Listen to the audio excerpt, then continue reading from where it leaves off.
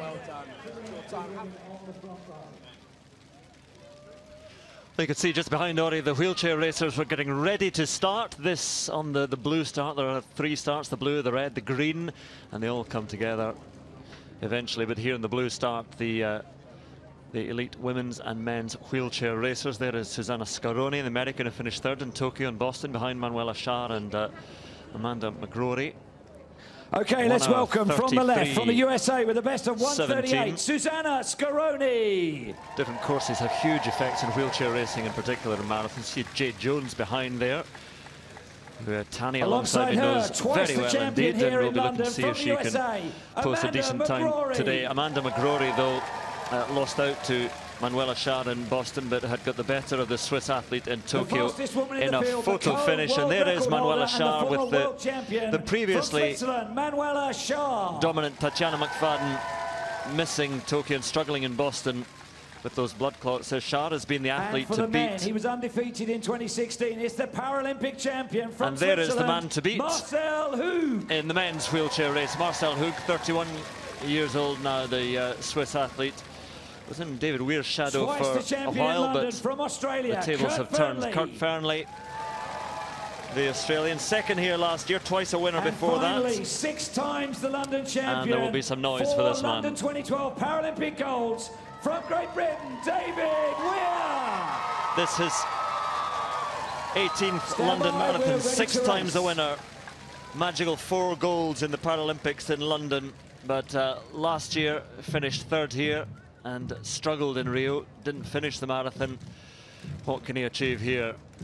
See Helen Glover, Heather Stanning getting them underway. And Tanya Gray-Thompson, we've been chatting a lot about the sort of vagaries, the difficulties of this course. So different to Boston, which they raced recently, which actually for wheelchair racers is a very, very quick course. This can be fiddly at times. The London Marathon course is quite twisty and turny. The profile drops in the first 10K, which is quite fast, but quite early on into the race you start hitting the roundabouts. There's speed ramps on the road in the first 1.5 miles, and we've got a really big pack of men on the right-hand side. You know, everyone wants to try and jump in the draft because it makes such an advantage. Marcel Hug's taking it out because he will want to be controlling the race. Kurt Fearnley in 2nd. And David Weir just needs to run a smart race. He doesn't want to do too much to the front because he wants to conserve his energy. It's so different to the other races we'll see today in terms of how you recover as well. People will be saying, well, my goodness, they raced in Boston Monday and they're racing again here, but it's a very different thing. You put in the efforts throughout the course, but you do have time to rest as well during the course. We'll just run through some of the main runners and riders for you here and look down the course. We're talking about the 3 starts. They have the blue start, the red start, the green start. They all converge eventually. But these are some of the main contenders in the men's race, and this is how they stand. They've got the World Para-Athletics Marathon World Cup. Marcel Hug is the favourite in this today. Ernest van Dijk, very strong though, the South African as well. Look out for a very strong Japanese contingent. Yamamoto may well be up there, but Watanabe as well. The women's race, and it's all changed without Tatjana McFadden because she's won the last 4 here, and so without her, Manuela Schär is certainly the athlete to look out for. Well, McGrory and Scaroni train together. They're both from the University of Illinois, so they might be well working together and trying to protect each other a little bit. But between the men's and the women's race, there is no drafting. So we saw the women on the left-hand side. It looks like they're settling down into a very different race. They're not trying to jump into the men's pack. But around these bends, when it starts bunching up, you have to be really careful because there's not a lot of space. They're probably pushing about 18, 19 miles an hour at the moment, so you have to be really careful that you don't kind of clip any of the curbs along the way. But Marcel Hug is looking very comfortable at the moment, and just in the green chair behind you can see Britain's Simon Lawson, who had a fantastic Boston Marathon on Monday and did a huge personal best, and is now the fastest Briton. Well, it's interesting to talk about Simon Lawson there because he is a T53 racer, which means that he would be slightly more impeded than T54s. But there's also a T51-52 race taking place, and the 2 dominant figures in that are Ray Martin and Santiago Sanz. So look out for them. They have slightly less function than the T53, T54s, Danny. Yeah, the 52s have very limited hand function, and so they'll be posting slow times. They also push very differently to the men's 53 or 54, who have stomach function and have full chest function. But it's looking a big pack of athletes at the moment.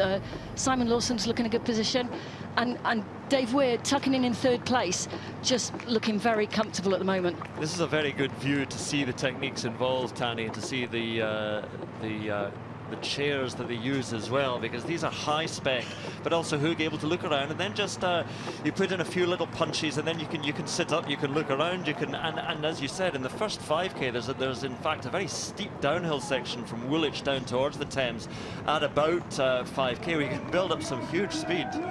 Yeah, it's sort of down Shooters Hill, they can be going at sort of 35, 40 miles an hour, but Marcel's just having a look around, seeing how big the pack is. This is probably the biggest men's pack we've had in London Marathon for probably the last 8 or 9 years. So, you know, it's kind of interesting that there's already this number of people who are staying together. And on the left-hand side, we've got Heinz Frey from Switzerland. He wants to be nearer the front just because he's a high-level athlete. And, oh, this is always a difficult part of the course. I drew breath there, because if you're drafting behind people, you can't see which way people are moving. You aren't necessarily going to see where some of those barriers in the road are. Well, they went through a mile in about 3:30, so off they go to deal with all the sort of road furniture there, the speed bumps and the traffic islands, and we'll head back to the start.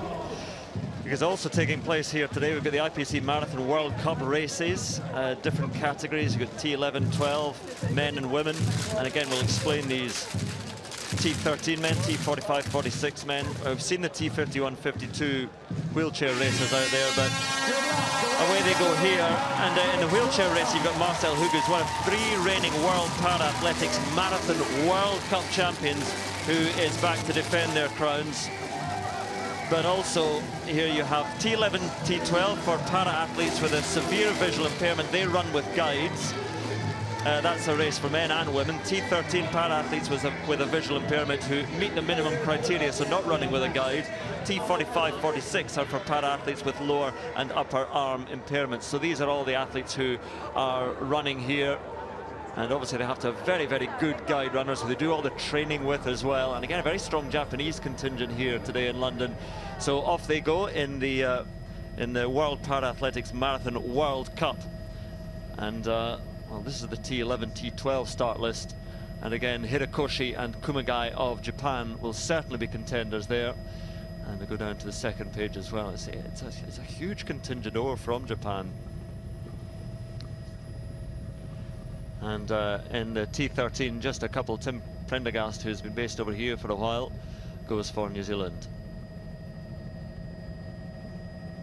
And the T45, 46, as we explained, for the para-athletes with lower and upper arm impairments. This is just men only in this category. No women running in this category today. And Derek Ray goes for Great Britain.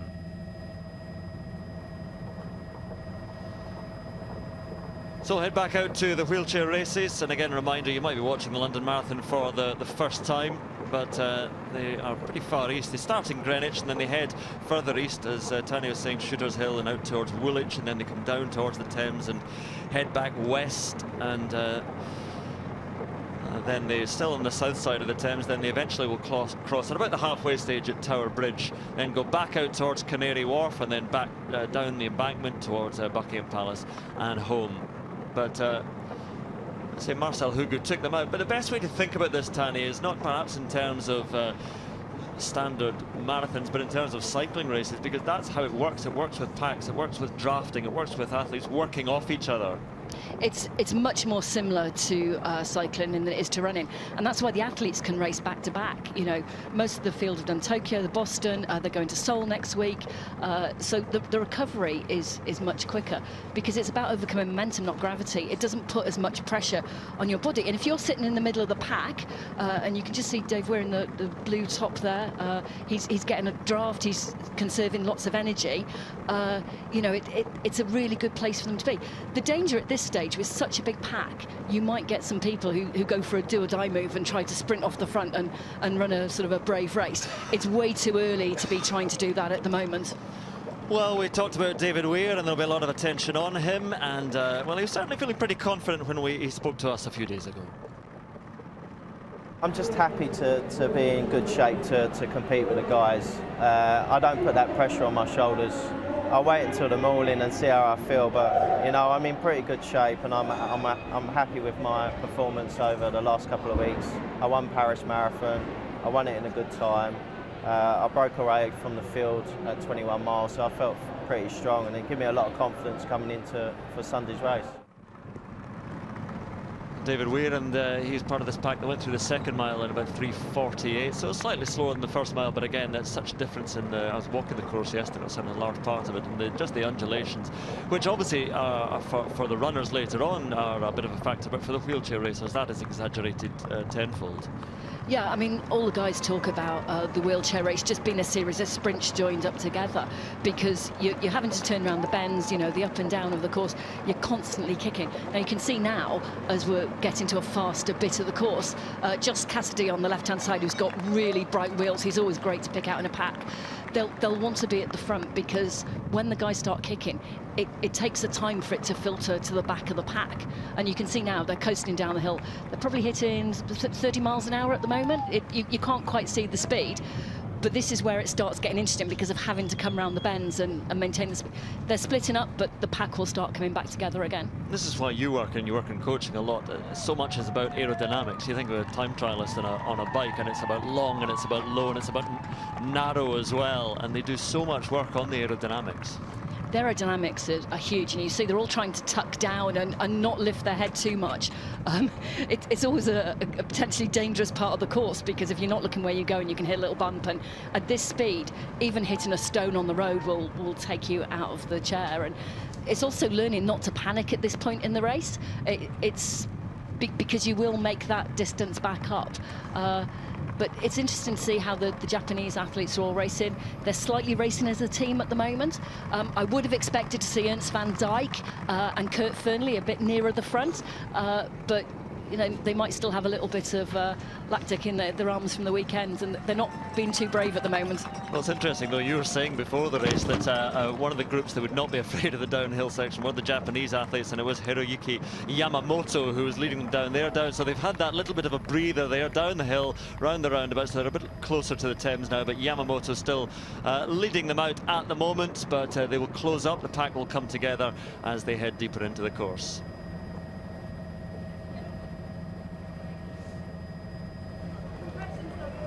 Women, a lot of people will recognise a very familiar face of elite athlete Jo Pavey. The 43-year-old former European champion is one of a real group of talented British women looking for qualification for the World Championships in August in London, and we caught up with her a couple of days ago.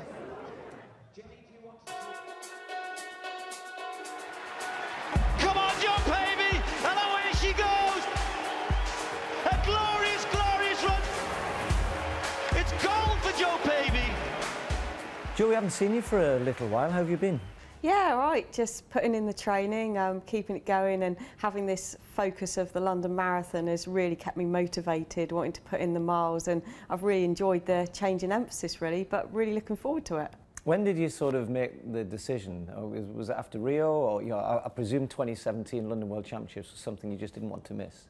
Yeah, exactly. I mean, I'd really love to try and compete in London 2017, a world champs on home soil. It'd be such an amazing opportunity, and obviously fond memories of London 2012 and knowing what that home crowd feels like. So definitely that's a motivation. And the marathon, even though I've done a couple, it did feel like a new challenge, something that would really keep my motivation going, and just such fond memories of competing in it before and just really wanting to give it another go. Jo Pavey there, debut marathon. My first marathon, which was the London Marathon, I definitely learnt the hard way. People had told me, oh, you've got to pace yourself, you know, it's so important. And I was like thinking, yeah, I thought I was listening. But as soon as the gun went off, I just went for it. I really wanted to try and be competitive, and I wasn't ready to be up with those top girls. And I definitely felt like the last 40 minutes of the race, I felt quite delirious, just trying to push myself to that finishing line, thinking that I ran this really badly. You're still a bit of a novice at the marathon, so how do you approach that? I'm getting older now, but I still think the marathon is an event where potentially I could get a PB. The build-up I've had has been consistent. I've trained really hard. The one thing I'd say is I've had a lot more illness than I would have liked, but I think any busy parent can relate to that, the little ones bringing home the bugs. No build-up is ever perfect for any runner. I think it's just dealing with the ups and downs is what you have to do, really. There she is. She's run it before, of course, but she thinks she's got a PB in her today, and she might need to produce that if she's going to qualify for those World Championships, because there are some strong British women out there.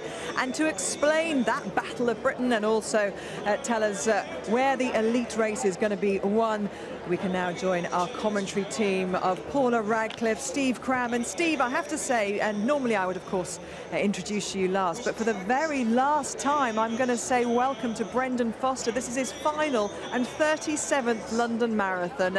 An emotional day for all of us, Steve. Yes, there's already a tear welling up in the commentary box in all of our eyes. We'll go home and have a little bit of fun, because with Brendan over the years, it's been nothing more than a huge, certainly for me anyway, a massive privilege, and really have enjoyed having him alongside me for so many years. But of course, he was here long before I came into this commentary box. So we'll talk more about Brendan during the morning, and I'll introduce him in just a moment. Before, first of all, though, he would think it only right that we go through this elite field, and fitting tribute to Brendan. It's probably the greatest, certainly in the women's race, probably the greatest women's field we've ever had gathered. You saw Joe Pavey there, and Gabby was right. Joe's got a contest on her hand for the British quest to get into the team for the World Championships, and many other athletes doing the same here. But these are the ones who may well be contending, or will be contending, to win the London Marathon. Mary Keitany, who's done it before there, Mary DeBarber, the world champion, and some great names from the track, Tirunesh DeBarber, and Vivian Chariot running her first one. Those are the British athletes there. Ali Dixon, who represented us in Rio last year. Charlotte Purdue looking to get onto the team, do what she didn't manage to do last year. She perhaps is the favourite amongst the British contingent, but more of that story as well. So let's go through them individually, the main contenders. I said this is her first ever marathon, the Olympic champion over 5,000 metres, multiple world champion on the track, Vivian Chariot, racing here in London, the city she's described as her second home. Well, Tufa knows how to win the London Marathon, did it in 2015, second last year. The favourite, though, will be Mary Keitany, two-time winner of this event, coming back into some really good form in 2017.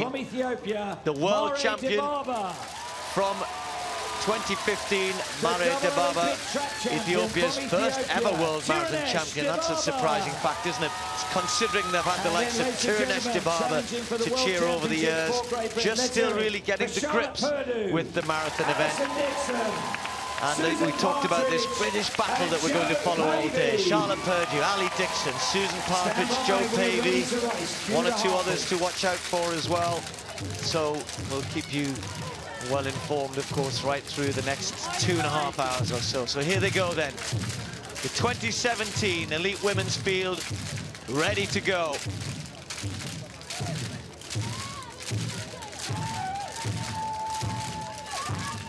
The countdown to what we hope will be a classic race.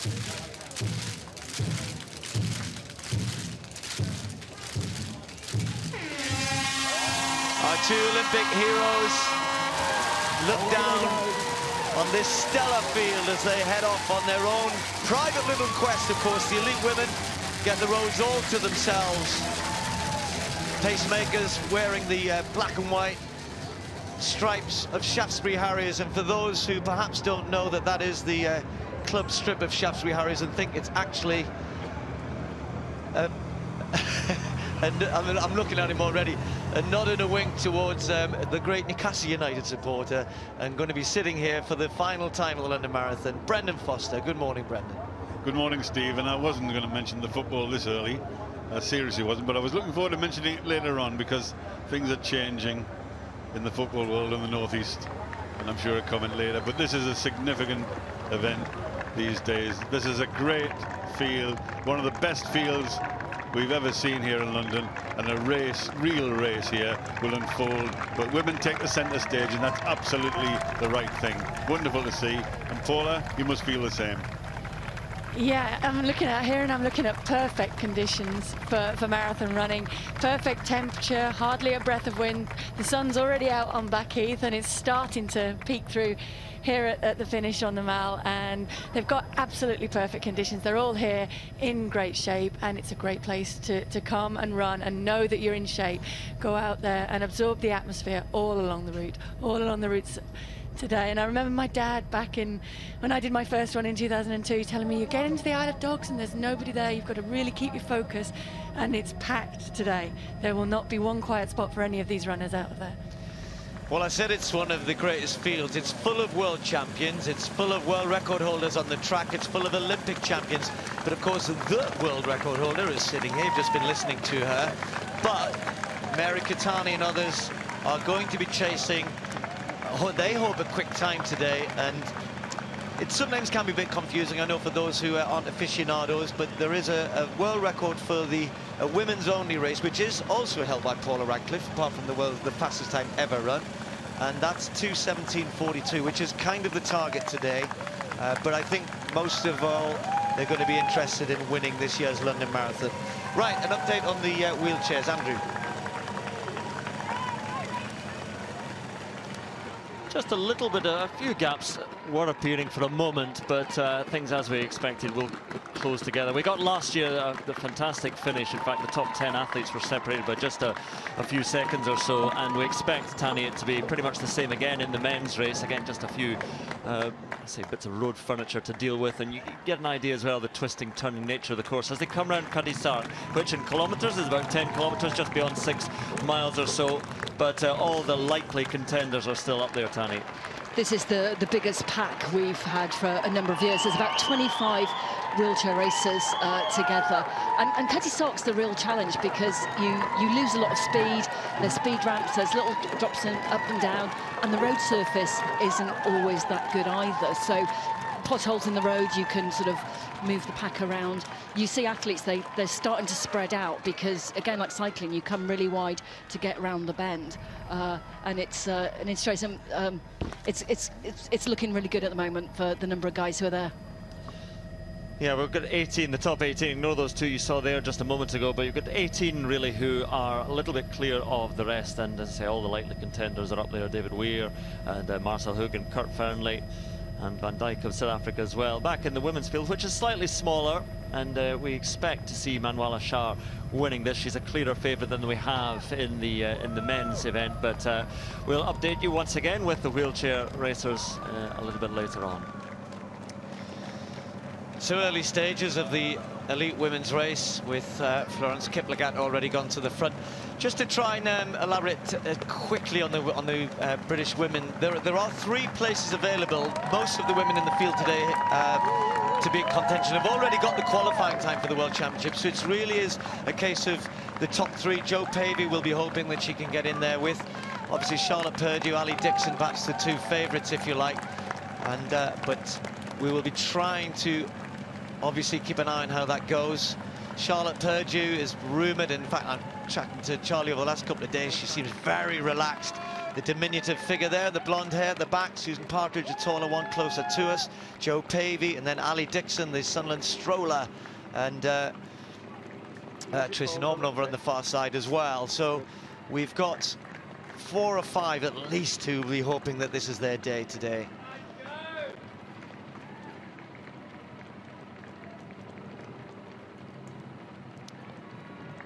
Charlotte Arter is going to be pacing, another British athlete over on the far side wearing the black and white. I know, Brendan, you don't think it is, but they're all wearing black shorts as well today, because normally it's red, it's black and white stripes and red shorts, and I'm sure it's just for you, but never mind. You're just egging me on here, Steve. I mean, honestly, I'm going to say it now, because things have happened and changed in the northeast. And last year, when Newcastle got relegated, you sent me a text saying, here's the route to get to Burton Albion. Well, to be honest with you, I'm going to return that text to you this year, and I'm going to tell you that Fleetwood are going well, and you may be visiting Fleetwood next season. So I've got that out of the way, so it's 1-1 now. Well, I look forward to visiting both of those wonderful towns. Anyway, right, more of that later. And women's elite here, of course, they've struggled, actually, the organisers, to get when you're going to run at record paces, finding good pacemakers is always difficult. But I think there's enough good women in there. There is one pacemaker for that lead group. There's plenty of them asked to go with the pace, and they will be running at around 2:18 pace, at least to halfway, and then see what happens after that. Well, they've gone through the first mile in 5:15 there, so they're well up on the schedule that they asked for. I mean, often in the first mile you want to stretch out your legs a little bit as well and see how good people are feeling, get rid of a few of those nerves, a few of those butterflies, and then settle down into the pace that they want to set. But they're just dropping back a little bit, but already Mary Keitany is committing herself well at the front. Well, one piece of news which certainly athletic fans will be very much aware of is last year's winner and, of course, the Olympic champion, Jemima Sumgong, not here. And if you remember what happened last year, we can have just a little look back. It was a really dramatic race last year. We had a couple of fallers, in fact, but you may remember that Sumgong herself had a really heavy fall and banged her head, actually. And for a little while we thought that might be it for her, but she got up and came on to win the race in a great race, and then went on to win, of course, the Olympic title. But about a month ago was found to have tested positive for EPO.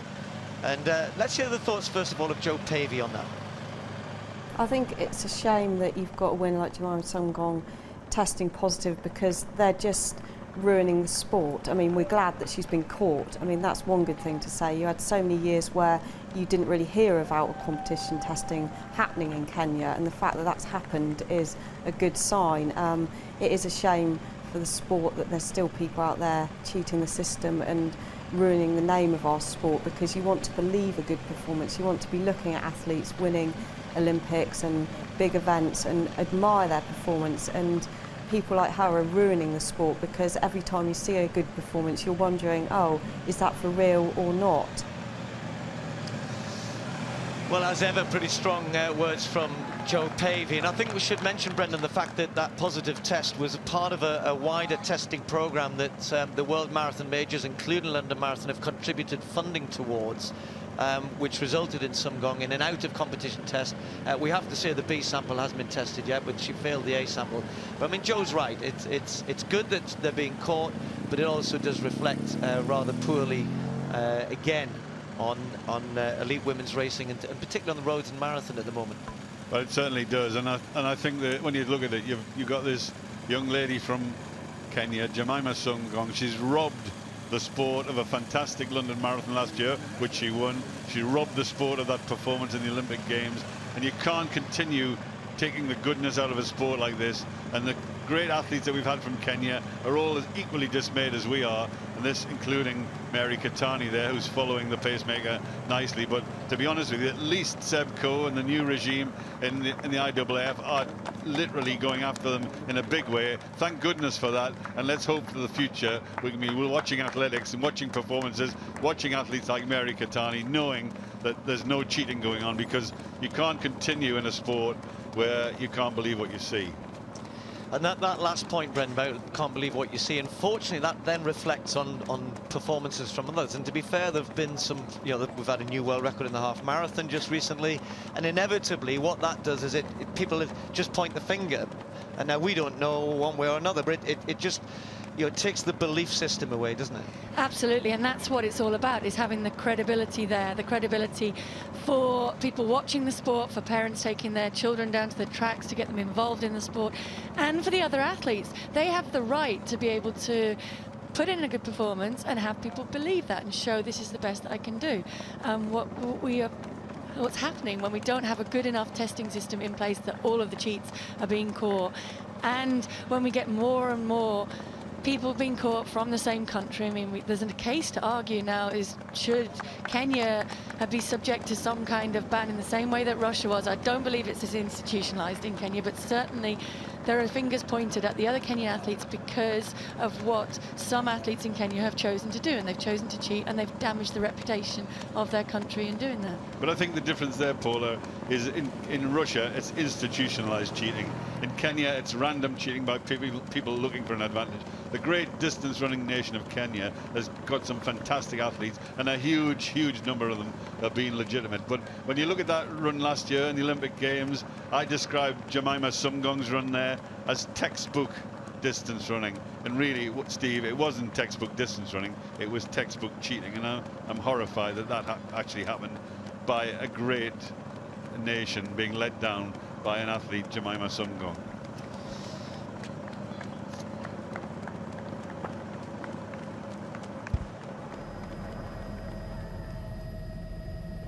So from the women's race, we'll head a little bit further into the course and the elite wheelchair races. And the men, well, it's still a pretty big group which is out in front. I think almost those 18 that we talked about at the last update are out in front. You see Marcel Hug in second place there, just ahead of David Weir and Kurt Fernley, and with the vest on. So those are the three big names that we highlighted, sitting in second, third and fourth at the moment, behind the Japanese racer Yoshida. And they're not too far away from crossing the river, getting to the halfway point, and they'll go around the entire course probably in about 1 hour 20, something like that. The current pace they're going is, the men's are looking around 1:25, although the first half is quicker than the second, so they may well lose a couple of minutes. Just Cassidy from Canada looks like he's deciding to have a bit of a break. He's probably decided that he doesn't want that many people in the pack, and it doesn't look like it's a serious attempt because he's looking over his shoulder and, you know, he hasn't just got his head down. But, you know, Josh is good on the downhills. He won Boston a couple of years ago, world best time. So he's playing to his strengths at the moment, which is, you know, really important. Always trying to adopt that tactic of attempting to hypnotize his rivals with those wheels. Just an update on the women's race as well, because the three who we highlighted at the start of Manuela Schär, the favourite, Susanna Scaroni and Amanda McGrory, had broken clear. They've been joined by Marguerite van der Broek as well. So the three that we expected to be contending in the women's are clear. Josh Cassidy just having a little bit of a go here, but it's not a breakaway. Again, it's just the pack will bring him back in. But we can join the women's race. Well, the news already is that Mary Keitany has decided that the fast pace that had been asked for, the others are kind of sitting off this, which is a little surprising. You could understand Vivian Chariot thinking, okay, my first marathon, I won't go for it. The second mile was a sub 5-minute mile. It is a quicker mile, Paula knows, but they've broken away early. And there is, my concern for Mary would be, there's only one pacemaker here, and if she feels sorry Paula's for her. Feels sorry for her, but she could have a lonely run out there today because she's obviously asked for fast pace. She's broken away from the lead pack at a very early stage, not even through 5K yet. But she means business, Paula. She definitely does. I mean, this is actually the fast mile now, the third mile, which is predominantly downhill, and you can really make up time on this. But she ran 4:59 for a second mile, and I think the girls behind are absolutely on the pace they asked for. They're on 69-minute pace. She's way ahead of that. I mean, she's ahead of 2:50. She's ahead of the pace that I ran in 2003 at the moment, and she's definitely got the bit between her teeth and is really attacking today. And yeah, I don't feel too sorry for her. I did not get a pacemaker that went past 5 miles. I'm going to get a lot of all our yesterdays in this box with Brendan and Paula today. Anyway, Mary Keitany setting a stall out very early here. That's already a 50-meter lead on the rest of this brilliant pack in the 2017 London Marathon. An awful long way to go, though, which is what we always say.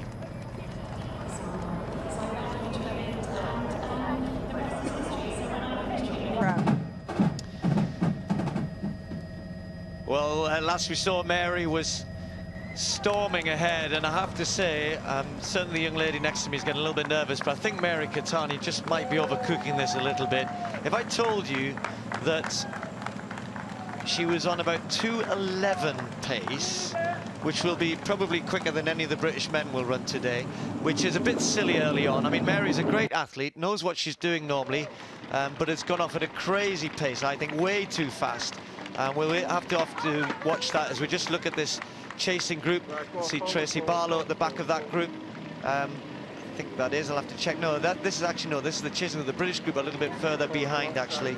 The British group are further back. The British group have started pretty quickly, actually, because they're obviously heading at around theoretically 2:28 pace, but the British group are a bit inside that pace, 17:25 through the first 5K. Right, all the way forward. But the gap, as Paul, I'm just going to say, Mary Keitany is leaving Tirnes de Barber, Maria de Barber, Vivian Chariot, etc., who are running more sensibly. Is Mary going to pay for this? Surely she must. I really hope so. Because this is phenomenally quick to be running. It's, even for a half marathon, this is close to, I mean, Mary Keitany's run very fast for the half marathon. She's run 65:13, and she's not far off that pace. And what she will also be seeing on the lead car in front of them, they now see the cumulative time of the time that they're running, the last kilometre split, and the predicted finish time. So at one point in this race, you will have seen 2:10.41 pop up on that predicted finish time. And if that doesn't make her think I'm going a little bit too quick, either she's in outstanding shape and extremely confident, or she hopefully is going a little bit too fast, too early in this race. She has done that before. She did that in New York in the marathon, what, 2011, I think, where she set off on very fast pace, went through in about 67 for the half, and then really paid for it in the second half.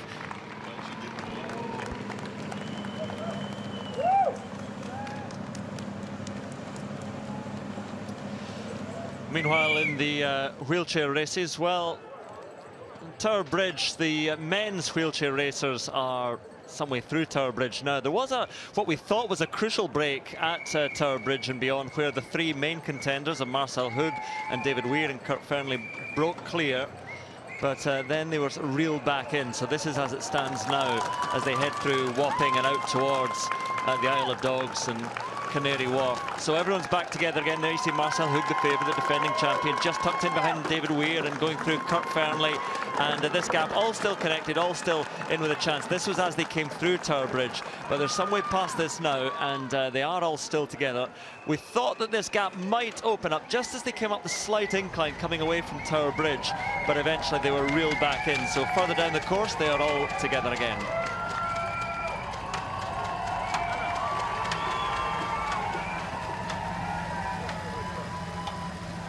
The crowd, don't they? And the crowds here are full of anticipation for the start of the men's elite race, and the mass is going off in 10 minutes. We'll move to BBC One for that. You can see the elite men behind me here warming up, and amongst them is the man that they all know they have to beat. He is a true great of the sport.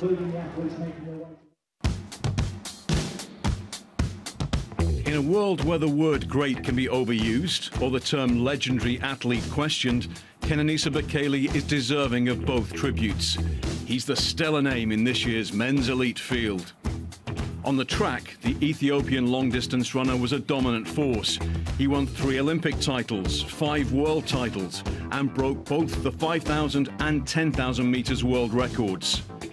His 2014 transition to the roads brought him victory in his marathon debut in Paris in a course record time. Only just returning from injury this time last year, Bekele still managed to finish 3rd in his London marathon debut.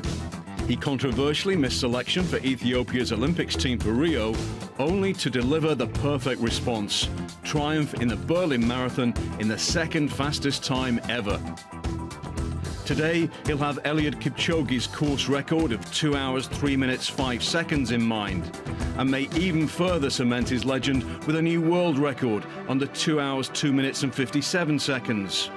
Only true greats can afford themselves such rarefied opportunity.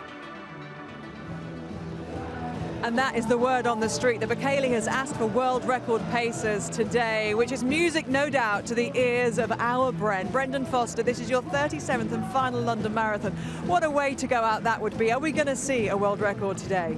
Well, I tell you what, I commentated on Kenenisa Bekele's first ever international race, which was a cross-country in the northeast of England. And at the time, I thought he was going to be great, but I didn't think he was going to be this great. I would love to see him go out today with a run like that. I'm a little bit nervous for him because he's had a few niggles in the last few weeks, but what a way to go. Kenenisa Bekele, one of the greatest of all time. Could he win London Marathon, and could he win it in a world record? We shall see, Brennan. We'll also see some of your great moments over the last 37 years or so when we move to BBC One, which is what we're doing right now. See the race go off, the men's elite and the masses, in a few moments' time. We'll see you on BBC One.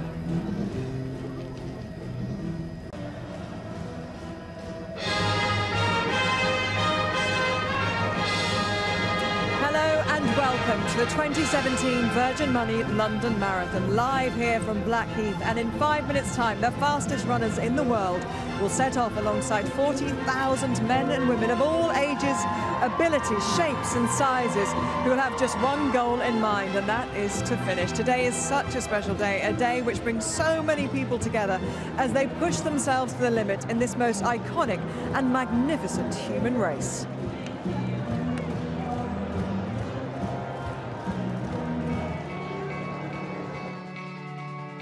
Hi, my name's Tanya. I'm Vincent. Davinda. Thomas. This is my wife Laura. Sorry, got that wrong. Start again. Am I going? Hi there, my name is Pepe. I'm from Mexico. Ottawa, Canada. Kent. London. Wakefield. The United States. Liz Avery. I'm 32 and I'm from South Wales. Sorry, I'm a bit overexcited. I'm running for my father, who's unfortunately suffering from pancreatic cancer. The Children with Cancer UK, and it's in memory of my mum. I have a point to prove, having come back from a life-threatening illness. In memory of my dad, who lost a few years ago. I'm running for a premature baby charity. Everything I can do to help, I will do. I'm running because, well, frankly, I'm nuts. It's something I've always wanted to do. We're going to do all the major marathons. This time last year, I hadn't run more than 5k. People say I'm over the hill, and I'm not. Why not do it now? It's now or never. I am an epileptic. I'm running just to show that I can do this. I'm running because I'm a type 1 diabetic. Stay healthy, both physically and mentally. Running together. Thank you.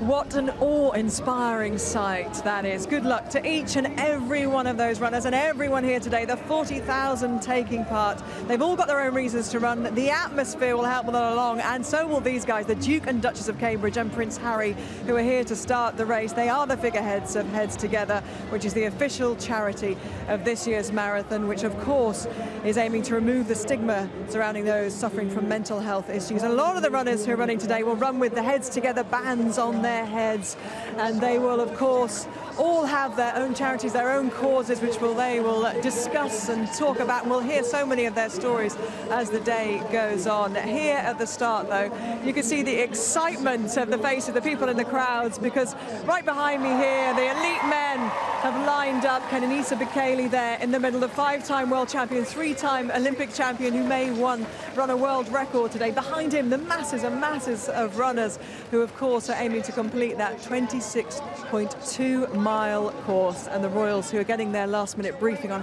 how they start the London Marathon. We'll hopefully catch up with them a little bit later. We're on air of course till 3 o'clock on BBC One, but I'm going to hand you over now to our incredible commentary team of Baroness Tanni Grey-Thompson, Andrew Cotter, Paula Radcliffe, our Bren, his last ever London Marathon. What an emotional day this could be, and of course Steve Cram. Good morning guys. Good morning, Gabby. Good morning, everyone, on this special day, on a most special event. 3 starts, 1 finish, thousands of stories. All of these runners heading towards the red start, coming out of Greenwich Park. This is where the masses will get underway. This is the blue start for the elite athletes, good for age. And then there's a green start with some celebs. Well, I can't call them celebs, can we? We can't call the Duke and the Duchess of Cambridge and Prince Harry celebs, but they've added some real stardust to this year's event. Over 40,000 people registered in the last few days to line up this morning. That is a record. We're expecting a record field in terms of participants. Will we get a world record from our elite men? Well, here is the lineup, headed by Keitany Bekele, perhaps the greatest ever distance runner, certainly on the track, and now looking to cement that on the roads. Nobody has held a world record for the 5,000, the 10,000 and the marathon. Can he do it? The British quest to make the World Championship team, another story to watch out for today. The world champion there, young Gebrselassie, what a great name that is. Gurme Gebrselassie there, not Haile Gebrselassie. A debutant from Kenya, Bedan Karoki. Watch out for him, he's a real talent. Former world champion, Abel Karui, coming back into some good form, recently winning in Chicago. Olympic silver medalist, And that famous tribute to the tribulations of his people back home in Ethiopia, Fiersa Lelesa. And then this man, Keitany Bekele, so many gold medals and records on the track. The third fastest marathon runner of all time. How quick can he go today? Chris Thompson, Scott Overall, Tuwelde, Johnny Hay there, all men in contention for 2 British spots for the Great Britain team. Right, a little discussion going on about how we're going to do the start. The Duke and the Duchess of Cambridge and Prince Harry ready to get us underway. Here we go.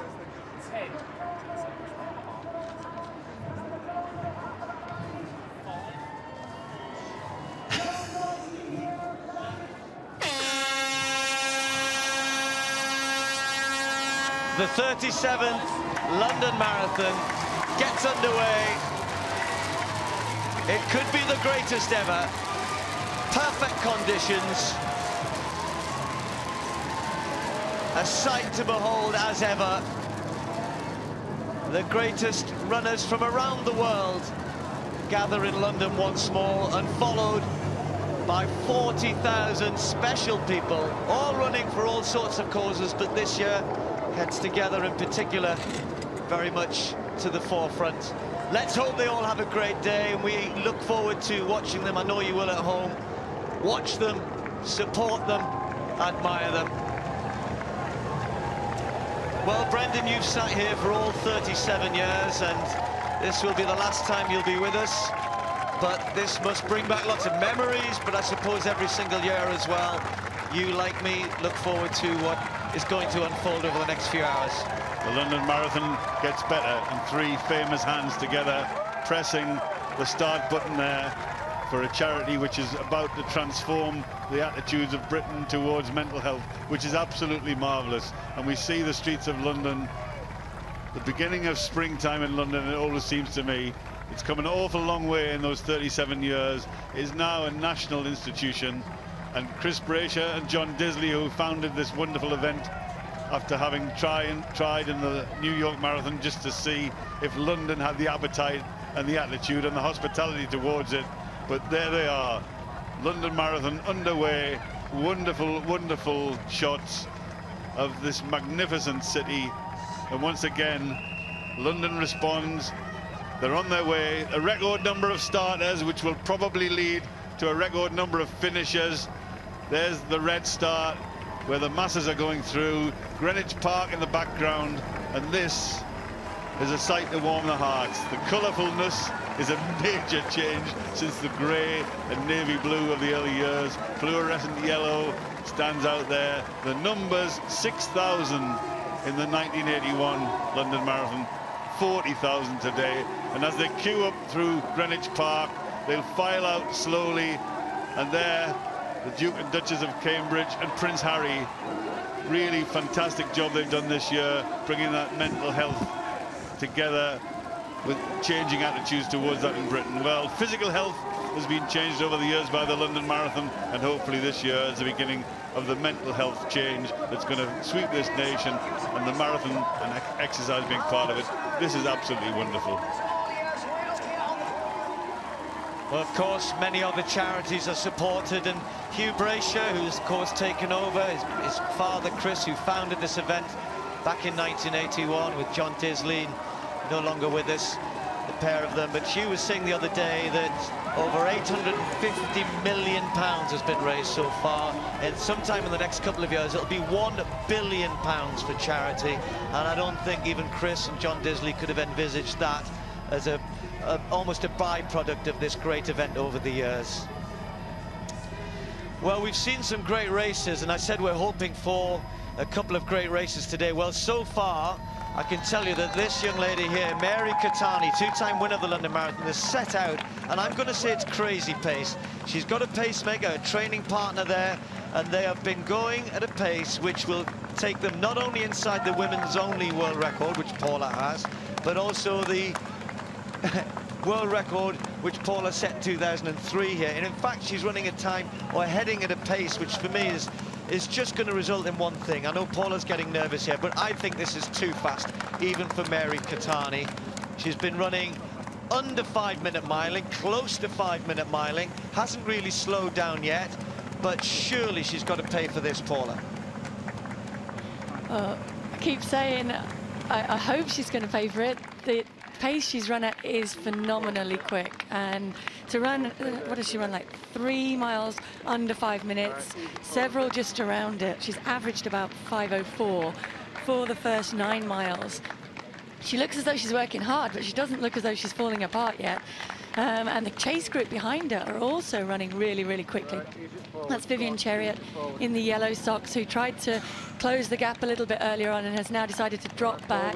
There's Florence Kiplagat just falling off the back of that pack, which isn't surprising because they are still about a minute at 15K inside the pace that I ran when I ran 2:17:42 as well. So they're all running very, very fast. So yes, some of these will pay for it, and there will be a lot of casualties from this pace today, but there will be some that are able to maintain it as well. This is perhaps the greatest women's field ever, and they're running quicker than we've ever seen a group of women running. Mary Keitany at the front. That was Vivian Chariot, the Olympic 5,000-meter champion. Behind her was Tirnesh Dibaba, 3-time Olympic champion in her quest to improve her marathon best. Chariot in her first ever marathon is going so quick herself, but look at the gap. They're running incredibly fast, but look how far behind they are. Mary Keitany out there with her training partner as a pacemaker as she's going through 10 miles, and look at the time on the side of your screen there, under 51 minutes through 10 miles. Now that might be her slowest mile, Paula, I think 5:14. Brendan, quick word for you on this. How many times have you said to me things are going to change in the last few miles? Surely that's got to happen today. She can't keep this up. Things are going to change in the later stage of this marathon. Mary Keitany, we've seen her run very quickly before, and at the end of the day, it's about the last 5 or 6 miles. So the question's being asked quite sensibly, is she going too fast? Remember, she's run this fast before and faded away.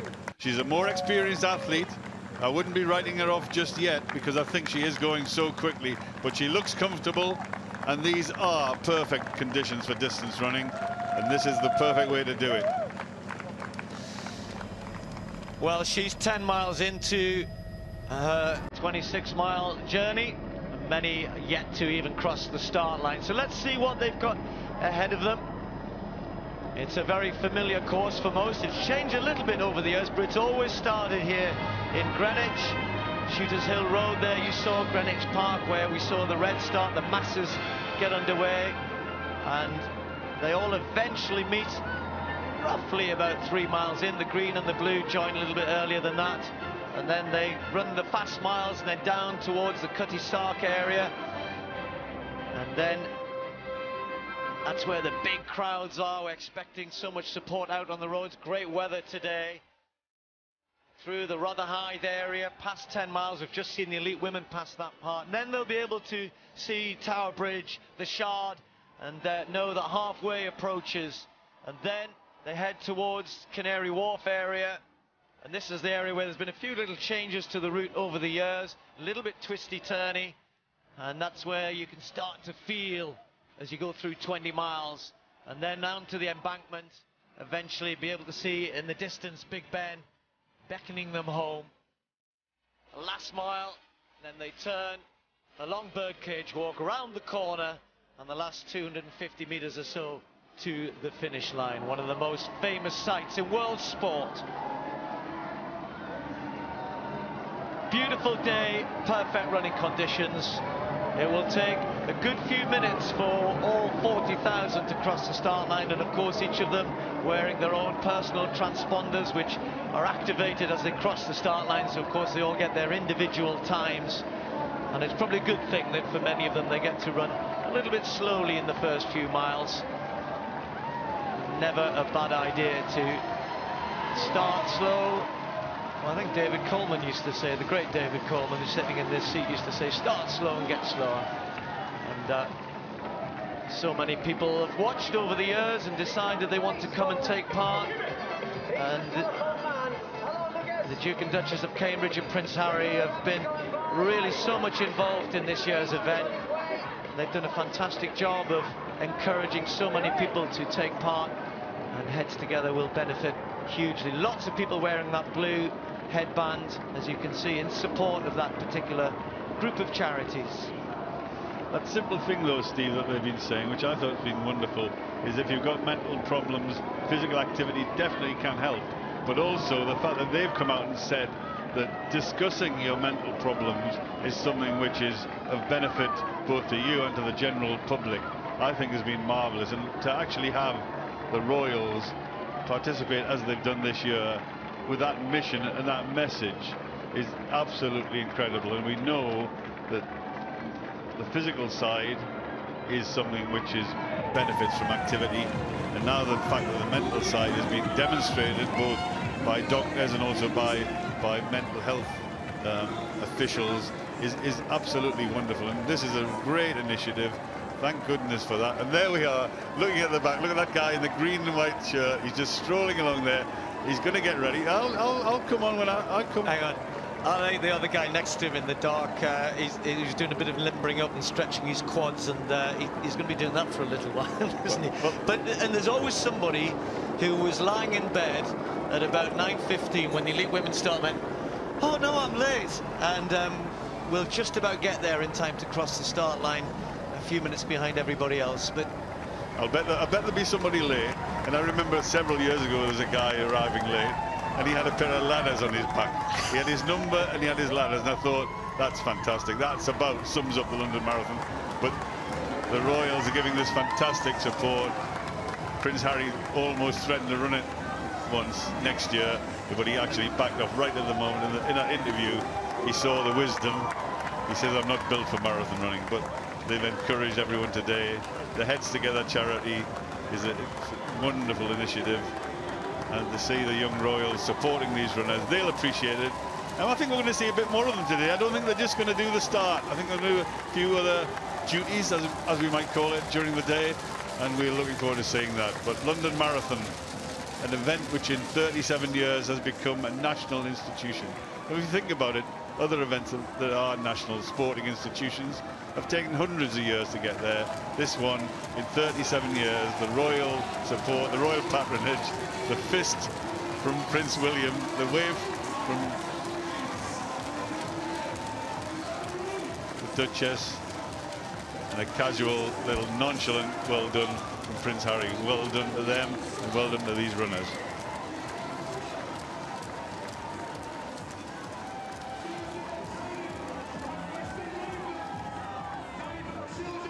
Well, as the hundreds, the thousands, the masses all get going, it looks as if we have a calm and tranquil pack here moving along in the men's wheelchair race, but this has just settled down into this pack again, because Marcel Hug, the favourite, the defending champion, just to the right half of your picture there in this famous silver helmet, he put in a hit over the last kilometre and was actually quite some way clear of the rest. He had David Weir for company, but they had a long gap back to the rest, Tanni Gray-Thompson, but they have just been swallowed up by the rest of the pack again. Was he just saying, this is what I've got, just trying something? I think Marcel Hug wanted to make a serious break, because he really sort of wound it up to his top speed, had his head down. Dave Weir was sitting right on his back wheel, and then you saw Hug indicate to Dave Weir to say, come through, and I think Dave Weir declined to come through. That he's making Hug work for it. But Van Dijk now, he's not the strongest sprinter in the world. He needs to get a bit of separation. So Van Dijk is having another little bit of a kick. But, you know, again, this is a decent downhill. You can't quite see the top speed they're doing. They're probably about 30, 31 miles an hour at this point. So they're not coasting. They're just trying to maintain the speed. But this is going to be a really interesting sprint finish for this race. You know, someone's going to have to make a move pretty soon. Otherwise, they're going to stretch right across the finish line. Yeah, it's just about 10 minutes or so from the finish. They were on a course record pace of 1:27 or so early on, but the second half of the race, in particular for wheelchair racers, is a bit slower. So the pace has dropped down to about an hour and a half pace as they head back towards Tower Bridge here. Then they go along the embankment, and then, as Steve was explaining on the course map a wee while ago, round and into the Mall. So they're not too far away.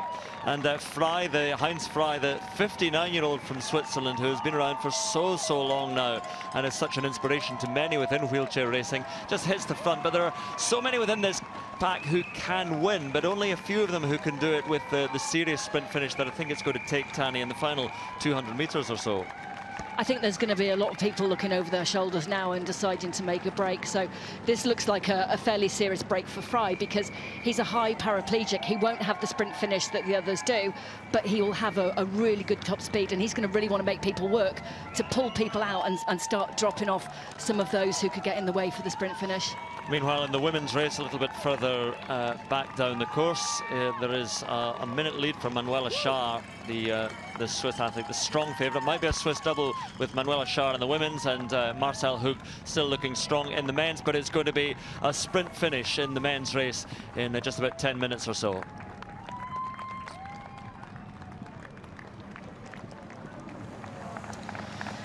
Well, the big story unfolding in the elite women's race is that Mary Keitany is running quicker in a marathon than anyone, including Paula, has ever done. Whether she's going to be able to maintain this is, well, I think is a huge question mark. And she's just run another 5:06 mile for the 11th mile. She's going to reach halfway in a crazily fast time, which is certainly heading her for way inside. I mean, she is the second fastest woman ever behind Paula, 2:18:37. She's heading for something, you know, minutes inside of that. She's 35. She's never run this quick, ever. And I'm just not sure what's going on here, because Mary's an experienced runner. She is in good shape. We know that. Ran a personal best for half marathon earlier in the year. But surely she must have thought to herself, yeah, okay, I feel good today. I might go through in 68.5 or something like that. But this, I keep looking at you two sitting next to me, Paul and Brendan, but because, you know, to see an experienced runner going this fast, it just seems odd. Well, she is very experienced, though, and she knows she's in shape. And one thing that Mary is as well, she's very, very confident and competitive. And she came here, obviously, within her mind that she wanted to go out there and make a mark, set a fast time and beat that record today, and she's gone out after it. She is getting some good pacing from the pacemaker in front of her, who is looking over her shoulder. That's a 5:16, so she slowed down a little bit for that mile, but that has to be expected. At some point here, she has to start easing back in order to be able to come to the finish and to maintain this pace. And she has to be aware of the fact that she has this group chasing behind her too. And we can see that Vivian Chariot in the bright yellow socks was a little bit ahead of this group. So either Vivian has backed off a little and still running very, very well, or this chasing group is making up ground on Mary Keitany ahead. And Tirunesh Dibaba, again, not so experienced at the marathon, but very experienced as an athlete, will not like the fact that Mary Keitany is so far up the road ahead of her. She also doesn't like the fact that the rest of the athletes are getting on her shoulder. She's been weaving from side to side because they were tracking in behind her, but she was trying to get rid of that leading pace. She hasn't got a pacemaker. She's actually setting the pace for the second group. But this race certainly isn't over. Whatever happens today, the second half of this women's marathon is going to be dramatic. We're looking at two Olympic champions in the chasing group. The reigning 5,000-meter champion, number 130, that's Vivian Chariot, and in the lead of that group is the great Tirunesh Dibaba, 3 times Olympic champion, the most successful female distance runner in the history of the Olympic Games. And there she is, looking around, offering her drinks, leading the pace. And as we look at the yellow socks, there's Vivian Chariot, who won that marvelous 5,000 meters in the Olympic Games recently in Rio, and then decided it's time for me to run on the roads. So we're looking at athletic royalty here, chasing down Mary Keitany, who has set an awesome pace. She's going to be through the halfway in the fastest ever. As they approach Tower Bridge, the crowds are gathering, the atmosphere is rising, and there's Mary Keitany being cheered. She's got a pacemaker for company. She's running faster than anyone's run before. And once we look at the statistics, it looks a bit bold and a bit brave and a bit too aggressive. But seriously, when Paula was doing this, we were asking the same sort of questions. Paula was being brave and pushing out into a new world. Well, this lady is pushing even more so. And at the end of the day, if you're the second fastest marathon runner of all time, the only way you're possibly going to become the fastest marathon runner of all time is by attacking it. But maybe this is a little bit too much of a bold, aggressive move. And as we look down on the other side of Tower Bridge, we'll see the approaching number 2, the Olympic champion, Tirunesh Dibaba. Well, I think she's already starting to pay for this. She just ran her slowest mile in the previous mile. I think she's slowing down already. This is a crazy fast pace, 63.25 for 20K. But if you think that her first 10K was 31.17, her second 10K was 32.08.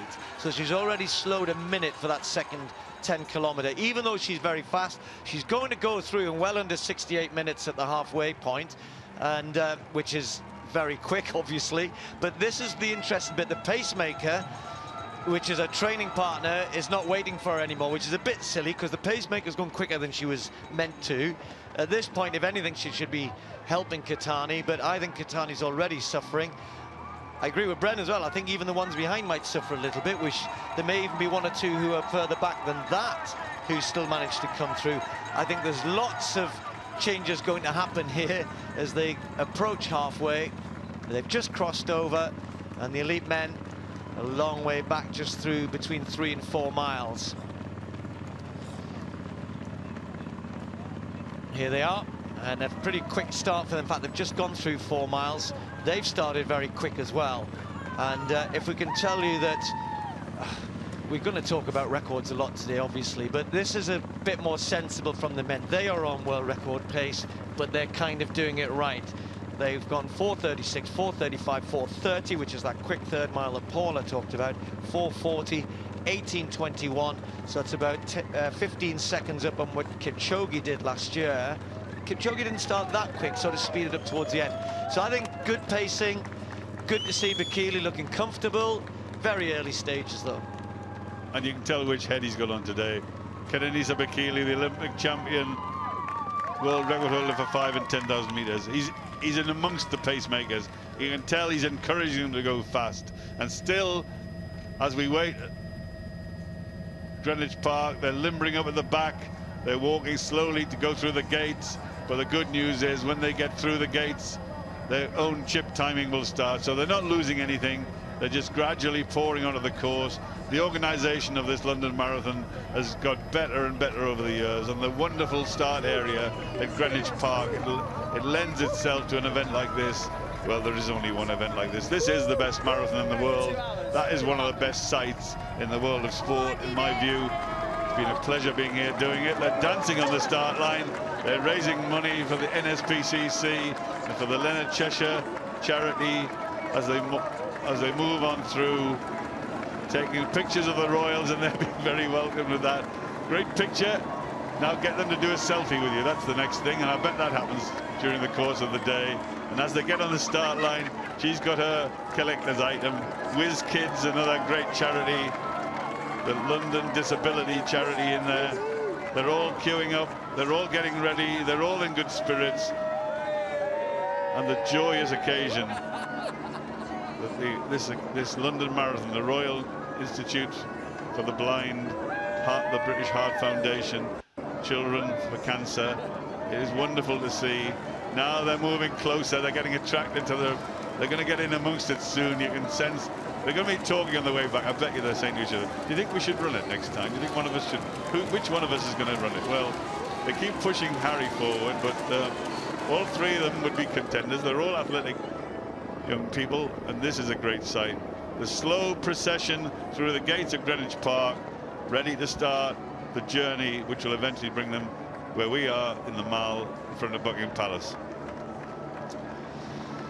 Yeah, so many great stories which we try and reflect as many as we possibly can, and we'll all mention a few during the course of the afternoon.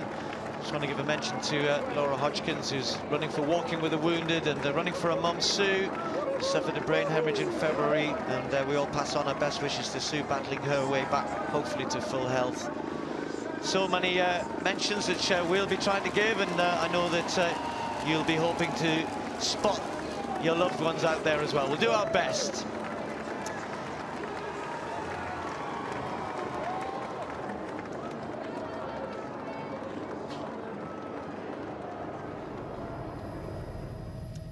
Well, they're just about all the way through, but we're going to keep you up to date with what's happening in the wheelchair next.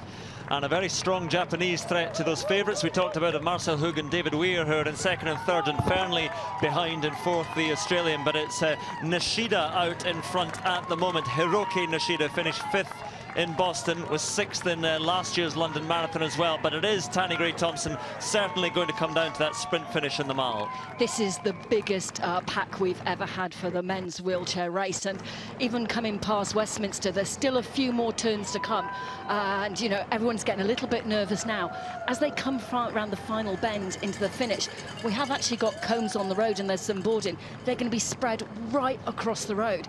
And I'm sure by now Marcel's going to be wanting to make sure, and we're going to be wanting to make sure they're right at the front of the pack, that they're not going to get caught up in the final turn. You see Nishida wanting to get the bike out of the way as well there, which it does, and Nishida now has clear road in front of him, but everyone just sitting in just behind him there. Marcel Hug, the favourite, the defending champion, has a wonderful sprint finish. So too David Weir. He wears these soft gloves. Tahnée was saying others wear these hard gloves. You can't hear him tapping on the drive rim. You can't hear him coming, but it's Nishida out in front, then Hug, then David Weir. Is it to be a 7th London Marathon victory for him? Kurt Fearnley as well, the Australian, just behind him. This is shaping up to be a great finish. I'm actually feeling slightly nervous because of the number of guys that are in this pack. They're all watching. You've got Ernst van Dijk on the right-hand side. He has crashed in the finish line before now because he sprints with his head down. So you've not only got to be aware of who's on your left and right, you've also got to be aware of exactly what's in front of you on the road. And as you said about Dave Weir, because he wears the soft gloves, you can't hear him kicking. He's kind of quite devastating when he decides to go. And, you know, they're all looking over each other's shoulders. Marcel is looking right. He just wants to hold that wheel. He wants to be in the front, but they also want to try and get a little bit of protection. And here where the road narrows down, you know, it makes it really hard on the guys because you're having to turn and try and keep up the momentum of pushing. We're 2 turns away from the final sprint finish. So there are 385 yards beyond the 26 miles to go, and out in front there is Marcel Hug, David Weir sitting on his shoulder. Fearnley is there, the big three as they come around this final bend. So Hug is Weir right in his shadow, right in his slipstream. Is he judging this well? The final bend and the finish line waits. 6 victories in the London Marathon for David Weir, the defending champion, though Marcel Hug has it at the moment. Weir drives, gets those arms pumping. He's alongside and he's passing, and Hug, does he have a response? Weir dips his head and drives on, and a 7th London Marathon victory is going to come for David Weir, and the Werewolf roars again. 1 hour 31. Weir has victory number 7, beats the defending champion Marcel Hug. What a win for David Weir. I'm not sure he is going to retire, but if he is, what a way to go out. I think he'll be back for more, but what a victory. Victory number 7 in London. That, I think, is David Weir's best marathon I've ever seen him race. Absolutely incredible. I really hope this is not it for him. He's got so much more to give, and to absolutely come past Marcel in that final sprint finish is amazing. He might even give us a smile. I hope he does. No, that's too much to ask. There we are. Spent after the effort of winning a 7th London Marathon in his 18th, and he is alongside Marcel Hug, who has had the better of him in recent seasons, in recent years. But it is Weir winning again here on the mile, and Hug, well, again, the tactics of it, it's when you take out that sprint as well, and Weir was just able to sit behind Marcel Hug and use him, and then come past with that famous sprint finish that we used to see in years gone by. Perhaps we just haven't seen in the last couple of seasons so much. It's not been there in the last 2 or 3 years, and this is where everyone starts rushing to him, because, you know, everyone in the UK wanted Dave to have a good race today. You know, for him as much as anything else, but that's a devastating sprint finish for Dave Weir. The top speed between him and Hug are similar, but in that situation, coming around the final bend, I thought it was Hug's, but absolutely not. Well done, Dave Weir. Really proud of you. Well, we might not see him on the track. He may still race in the Commonwealth Games. He has his problems with the GB squad, of course. I don't think we're going to see him on the track, but he still loves racing. He loves racing. He loves road racing. And here on some of the most famous roads in racing, he's done it again. And on the mile, he wins his 7th London Marathon title. Well done, David Weir. Manuela Schär in the women's race has a big lead. It's not going to be a Swiss double because Marcel Hug was seen off by David Weir, but Manuela Schär is surely going to win the women's event. And again, in the absence of Tatiana McFadden, the American who's won this for the last 4 years, and when Schär has been second for the last 3, well, it was clear who was going to step up with McFadden being indisposed, so Schär is going to take quite a comfortable victory. A very different race in this one in Keitany. Well, I was talking with Heinz Frey, who's Manuela's training partner, and he was saying she never had the confidence to go it alone, but actually winning Boston last week has suddenly given her a new feeling, and she realised she has got that talent. She's been around a long time and has always been there or thereabouts, has never performed at Paralympics the way we might have expected, but, you know, I think we're going to see great things from her to come. Yeah, coming through 35k, so 7k from the finish. Schär had a lead of over 2 minutes from Amanda McCrory, the American, then Susanna Scaroni, another American, with the Dutch athlete Margriet van den Broek in 4th, and Jade Jones in 5th place. But Manuela Schär is a long way clear and heading for victory in the London Marathon.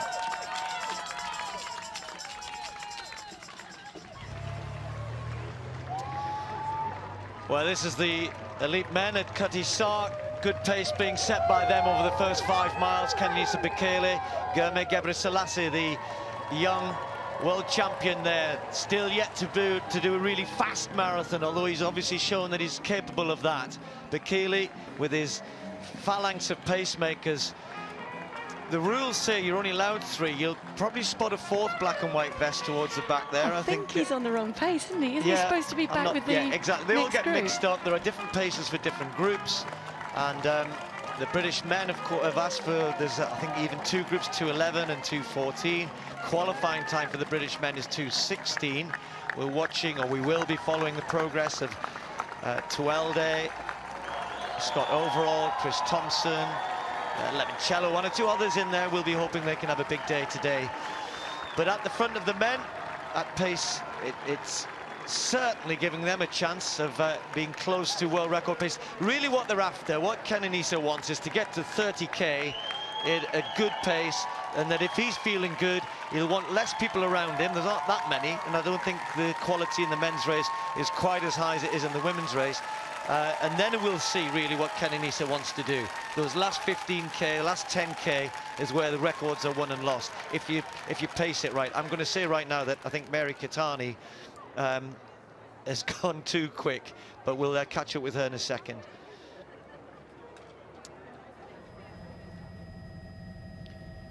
Just to show you where they are, as I said, we've just seen the lead men go through Keitany. And the elite women, well, Mary Keitany is slowing down. And she's slowing down quickly, if you know what I mean. And it'd be interesting to see whether the others who are also slowing down behind, Chariot and Debaba, as we just lose the signal with Mary Keitany there. But what I can tell you is she went through the half marathon quicker than any woman, including herself, has ever gone through the half marathon point. And talking about going quick, Ali Dixon is leading the British contingent by about 30 seconds. She's ahead of Charlotte Purdue. She went through the half quicker than she was planning to, and she's heading for a sub-2:28 clocking, which would be a big personal best for Ali Dixon. So everybody in Sunderland will be cheering her on. Got something to cheer in Sunderland, Brendan, anyway. You keep mentioning Sunderland, you keep mentioning the black and white stripes. I'm ignoring it neatly because of contrasting fortunes, but Ali Dixon is running strongly, and now she's in a position she could run a personal best from here. And there's a head down of Mary Keitany. Well, we've seen this great athlete, the 2nd fastest female athlete of all time. She's clearly set off to try and become the fastest female athlete of all time. The fastest sitting just a few along from me here. But Mary Keitany has demonstrated in the past that she's not a great pace judgment person. She ran the New York Marathon a few years ago. She went through just a minute slower than she's gone through today, and she slowed drastically that day. Well, she may not slow as drastically, but she's beginning to show signs that she is slowing a little. A long solitary pursuit for Mary Keitany, as it has been in the women's wheelchair race for Manuela Schär. I say solitary, she has had some company, because these are a couple of the men lower down the field in the men's wheelchair. And behind her, them in the distance, you can see Manuela Schär who is coming towards the finish. And there she is, second in 2014, in 2015, and in 2016, behind Tatiana McFadden. McFadden, the American, who's won the last 4 years, has been suffering from blood clots, had surgery recently after trying to compete in Boston and couldn't make the trip to compete here. But Shah has been a class apart. She won Boston by a huge margin, 5 minutes or so. And she's coming round to win here as well. Very, very different race to the men's race, which came down to that furious and fast sprint finish. But this has been a demonstration of Shah's strength. Well, it's been a superbly timed race for Shah. I mean, Amanda McGrory, you know, the top 5 women who are going to finish today are all some of the best in the world, and Shah's kilometre times have been really evenly paced. So, you know, she knows that she's got that ability. It's going to be outside sort of her personal best, but actually for her the win is really important in terms of getting that confidence to go into the rest of the marathon major racing season. And personal bests are very, very different in wheelchair marathons because of the different courses. Everyone goes very, very quick.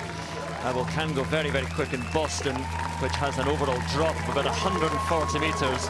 But 200 metres remain now for Manuela Shah, and the course record of 1 hour 41 minutes here in London, which is held by Tatiana McFadden. And just looking for the time of Manuela Shah, because it's been her against the clock for much of this race. But Shah is going to take her first victory in the London Marathon, second for the last 3 years. But here she will take victory in just a shade under 1 hour 40, well, just over it there. But that is a course record and a victory in the London Marathon, a first victory in this event for Manuela Shah.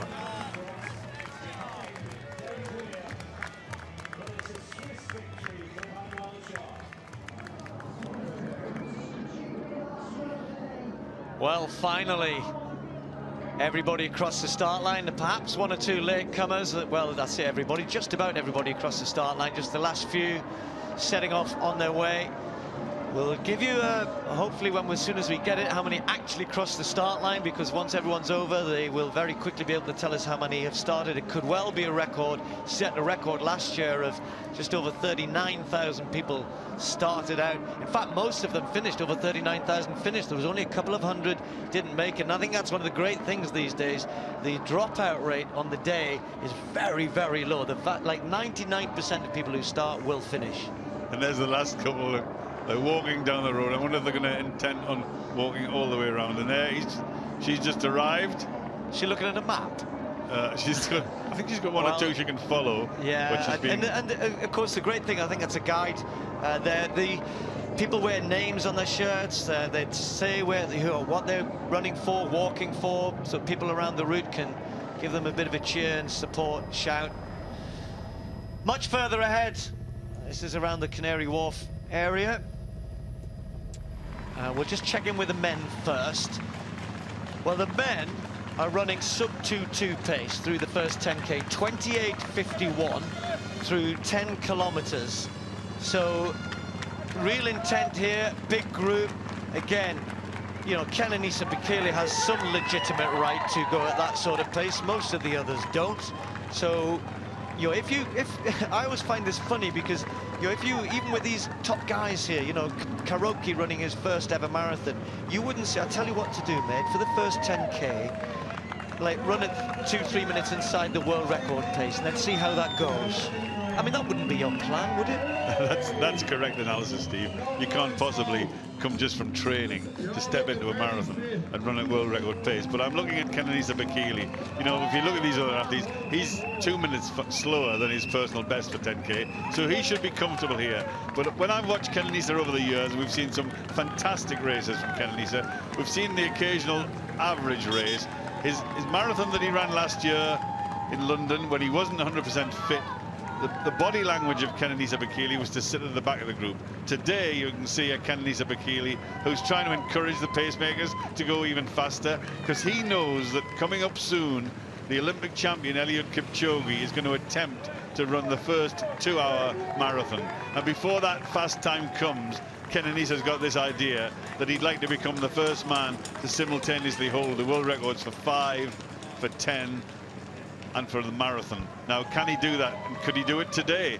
He's got some good company, he's got some good competition, He's having good support. He's having good support from the pacemakers. He's fitter now than he's been for a marathon, except in Berlin when he ran the second fastest marathon of all time. Now, we've seen Mary Keitany trying to become this from the second to the fastest. There she is. We're now looking at Keitany trying to become the fastest, but Keitany Bekele is doing it more conservatively. Mary Keitany has done it extremely aggressively. Now, has she got the strength, the willpower, and the determination to hang on? Yeah, Paula, she's. I know you keep looking at the times, and I keep saying the same thing, that you know, she's either she's still on 2:13 or sub 2:14 pace, but starting to slow now with each mile. I think those early fast miles are beginning to take their toll. And I don't know what you think, but this is going to be a slog for the last few miles for Mary Keitany. Oh, it's definitely going to be a race of attrition from her now to keep her body going. The easier way to run a marathon is definitely to run negative splits, so to run faster in the second half of the marathon. Well, that's pretty much impossible. The pace that she went through in the first half is not possible for her to close faster. What she needs to try and do is hold it together, and she is doing that. I mean, she is slowing down. She slowed down, what, to 2:14:30 pace, so she's still running very, very fast. She still has a lead of about 1 minute and 6 on the chasing group behind her, who are also running very, very fast. So there are going to be some people pay a lot of price for the early pace, and there are still going to be some people way further down, the likes of Mara Debaba, Tigges Tufa, who might move through Kibeda as well, moving through the field. Yeah, just on those times that were put up, obviously included your times here and Mary Keitany's times here. So just to reiterate the point, all of those brilliant times, the fastest we've ever seen in the world, ever run in the marathon distance. And she set off through the first half over a minute quicker for the first half than Paula went through in 68:02 when she ran 2:15:25, and Mary Keitany today went through in under 67 minutes, 66:53. She's slowing down. I guess the only question is, A, will she make it to the finish? And I know that you say that, you say elite runners, surely, of course they will. But even they suffer if they get it horribly wrong. She may well have got it horribly wrong. If she hasn't, she's going to be hanging on for a time here today. But if anybody's got the right to try and shatter that world record, it's the second fastest marathon runner of all time. She's not doing it in the conventional, mathematical and studious way of running steady pace. She's gone very quickly. She may have gone too quickly, but it's very much up to her, as we see Ali Dixon, the leading British athlete. But we're looking at a fantastic performance from Ali Dixon. Really, really good performance. But we're looking at somebody who's trying to change the world at the front, and that's Mary Keitany. Yeah, Ali's having a great race at the moment. Let's hope she's judged it well, because she's opening up a big lead on the next British athlete, Charlotte Purdue, who's about 45 seconds behind Ali Dixon. Ali's heading at this point for 2:27, around about that. That's a couple of minutes quicker than she's ever run before. Ali does like to get out hard and try and work those last few miles. But this is quicker than she's sort of gone before. Looks good at the moment. She does, and she is in better shape. I mean, help out Ali a little bit with her training. She's in better shape than she's ever been coming into a marathon. She knows that. She's confident. She knows that conditions are perfect out there today, and she wanted to go out there and give it her best shot. She doesn't look as though she's gone too fast to me. She looks as though she's in control, and she's taking a little bit of energy on board there and pacing her effort well. Yeah, you can see there the leading times through 25k. The British women, it's Ali out there in front. Then don't forget there are 3 places available. Charlotte Purdue, Tracy Barlow going really well. Jo Pavey's a little bit behind. I know a lot of people will be watching, waiting to see whether Jo can make the World Championship team. But at the moment, she's out of the positions that would qualify her, you would think, to be selected. That selection will happen in the next couple of days. So, back at the front, 9.4 miles to go. That 0.4.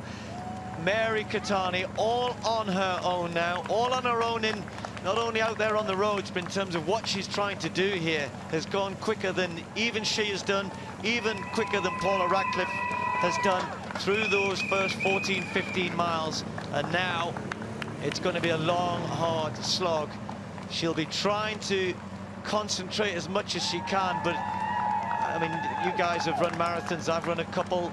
Many people who've done know that it's those last 3, 4, 5 miles where you can really fall apart. So let's wait and see what happens there. And the men, well, so far so good for them. good pace, very fast pace, really fast pace. We get used to seeing this a little bit more with the men. We've had some races that I remember 3 or 4 years ago, this big group went through really quick, didn't they? And around the hotel during the week, there's been a lot of talk about, can Keitany break the world record? Does he want to? Brent's talked about the shape he's in, and about whether there was enough competition for him here. And I think, and that's a bit of a moot point, because sometimes you don't want competition. It's a high-risk strategy to go for records, to go for a high pace. But he's already looking as though he's wanting to force this on here. He's ahead of the pacemakers, looking for his drink. Gets a clear look at the drinks table. Really important that they get their own personalised drinks, and then he just settles back in again. And that's why he went to the front. He knew the drink station was coming up. He's been working hard at getting this right, because this is an important part of the race, the rehydration. And in the past, Keitany has not paid too much attention to this, but now, as he's committed to running fast marathons, takes the drink on board. His teammate Lilesa, the Olympic silver medalist, just behind him, joined him at the feed station there, and Keitany taking it gently, sipping the drink that's been formulated for him. And Keitany Bekele, when you look at his attitude on the track, you see this kind of running. Now we're watching him on the roads, running with aggression in the marathon, running alongside and amongst the pacemakers. This is one of, in my view, one of the 2 greatest distance runners of all time. I think Mo Farah has got an equal claim to Keitany. Keitany has done more world records, but Mo's won more Olympic titles. But Keitany wants to do something that no one's ever done before. He wants to hold the world record for the 5,000, the 10,000, and the marathon. And he's had some difficult times. He's had some tough times. Even this year, he went to Dubai. He fell over in the start of that race and was injured and couldn't finish the race. But he's back here now. He's ready to run quick. He does want to run quick. And you know, when he smells in the later stages that he's in contention for that fastest time, we're looking at an athlete who's got an engine like no other. Some of the physiologists have told me that this is, his physiology is such that he has got the greatest capacity for endurance running that they've ever seen. There he is now, in amongst the pacemakers. His teammate Lilesa, the Olympic silver medalist, and the 2 of them are just pulling clear. But Keitany is showing intent. He's had a few niggles, he's had a few problems. He was ill 3 weeks ago, but his manager, who's done a great job with Keitany over the years, Jos Hermans was telling me yesterday, he goes from nervous to being less nervous. But he says when you leave it to Keitany, his attitude to racing is better than anyone else's. So there he is in 3rd place in the white vest, behind the 3 black and white shirts of Shaftesbury Harriers. Well, they're going very quick indeed. World record pace, inside world record pace in the men's race, inside world record pace in the women's race. Meanwhile, back at Keitany, some of these are quick runners, these folks going through, approaching 10K for them. And going pretty well indeed. The race started, of course, about 45 minutes ago, just over 45 minutes. Any of you do your 10Ks, you know they're going pretty well.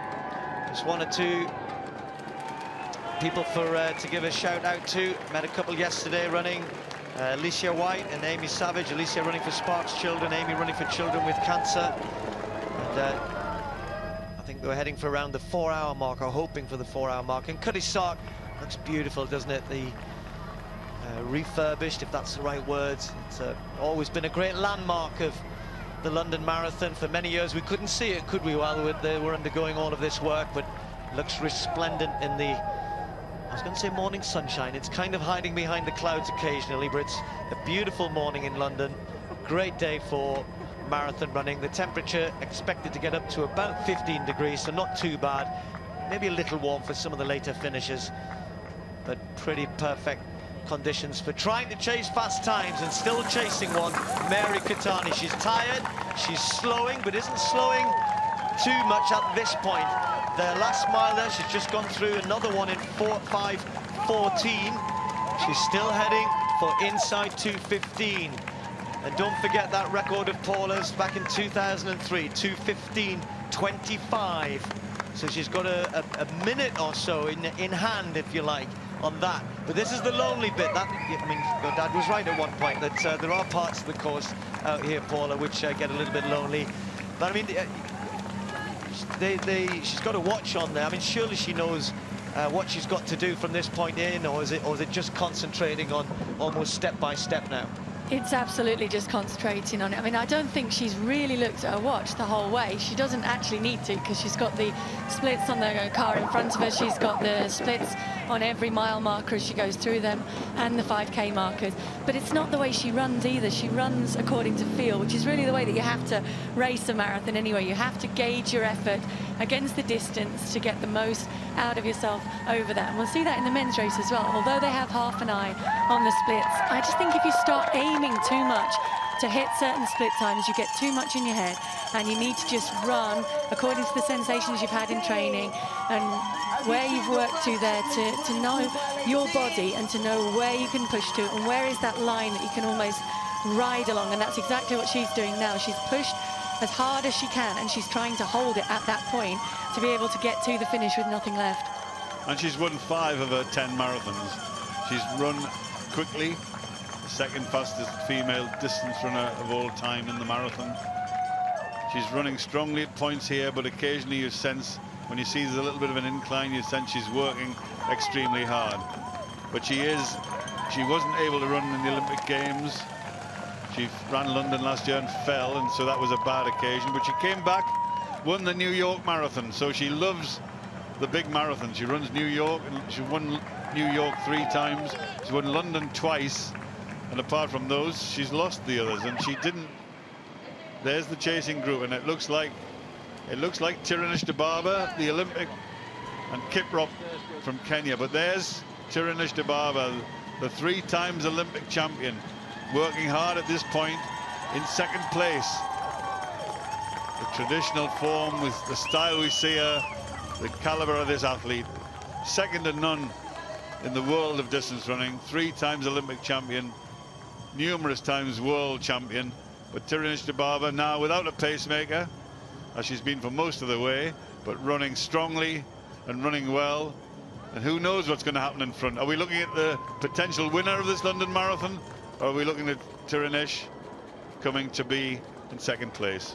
Well, she's definitely looking strong, Tirinish, there, and she's made up a 5-6 second gap on Kiprop, who does look very tired, and she is going to fade back down the field without a doubt, and there will be others who will get her in their sights and work on her, and that's what's going to happen in both of these races, I think, today. With the pace that they've set out at, there will inevitably be some people who will just come back down the road. That's what we're seeing further back, although that was a look over her shoulder from Tirinish Dibaba there, just to see who else is going with her and moving through here. But you know, when you watch Tirinish, you know how great she's a runner. But the one thing she's terrible at, Paula, is turning over, turning round, trying to see what. She nearly fell over a couple of times doing that. She's hopeless at that. Yeah, and there's a few streets that I mean, 1 or 2 of us been out for a little jog in recent days, some more than others, but there's a street round this actually they've already come down it, I think, Narrow Road, and the speed bumps. And what I mean by that is just little things on the road, and if you don't watch what you're doing, it's very easy to trip up if you're not careful, because it happened to me. As you go slower, Steve, the speed bumps become a problem. No, the hills, actually, the hills. Right, Mary Keitany, what is she heading for here? Through 18 miles, very, very fast. Has just gone through 30K, and the time is slipping. And I can say there's the predicted time. If I went back to halfway, or before halfway, it was 2:13, then it was just outside 2:14, then it was high 2:14s, and for the first time, her predicted time has now slipped to 2:15:08. Would still be a world record, but I don't think she's going to do that. The record, I said, 2:15:25. Keitany now, for me, needs to start.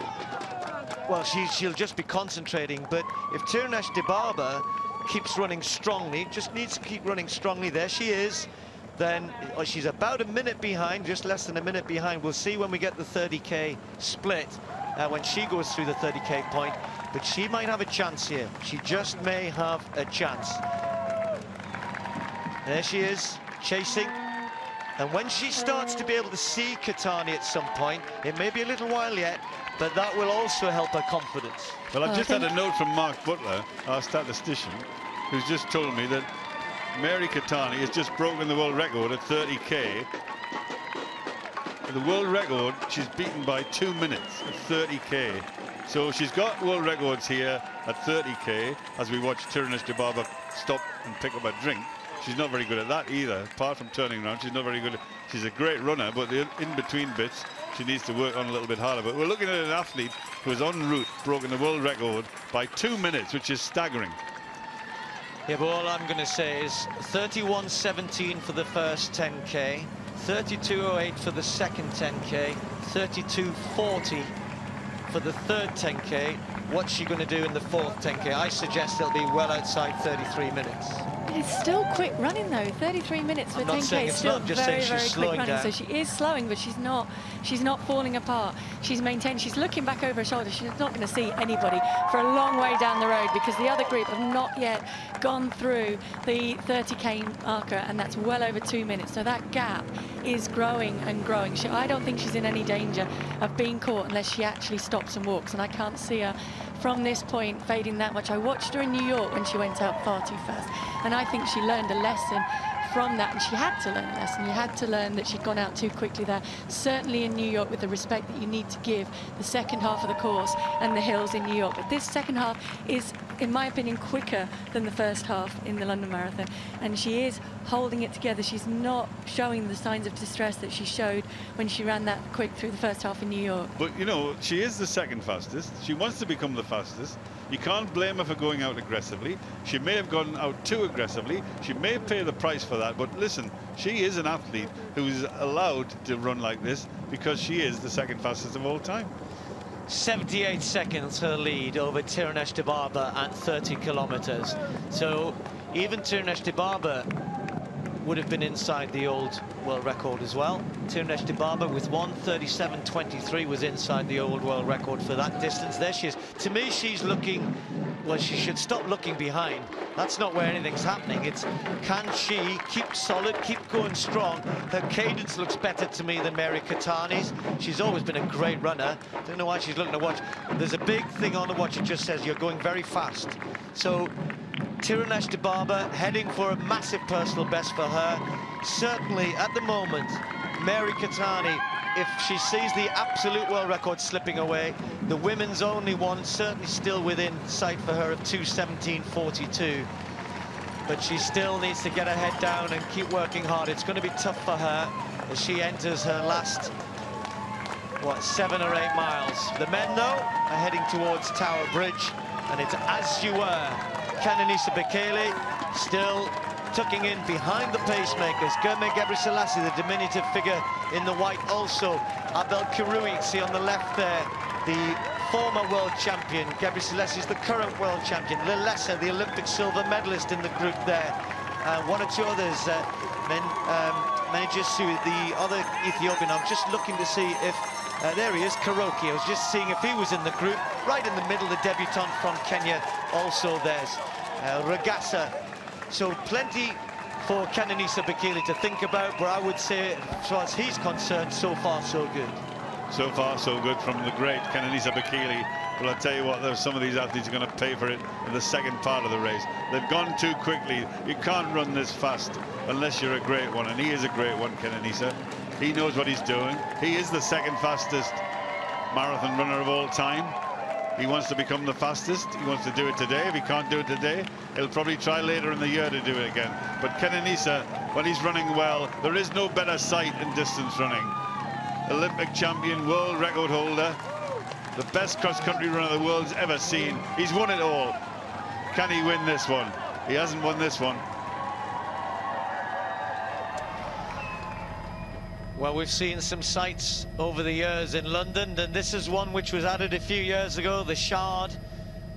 And it gives a real focal point for those on the south side as they head towards Tower Bridge, because you can't see Tower Bridge until you actually turn the corner, and then suddenly you're upon it, whereas the Shard you can see from a long way away.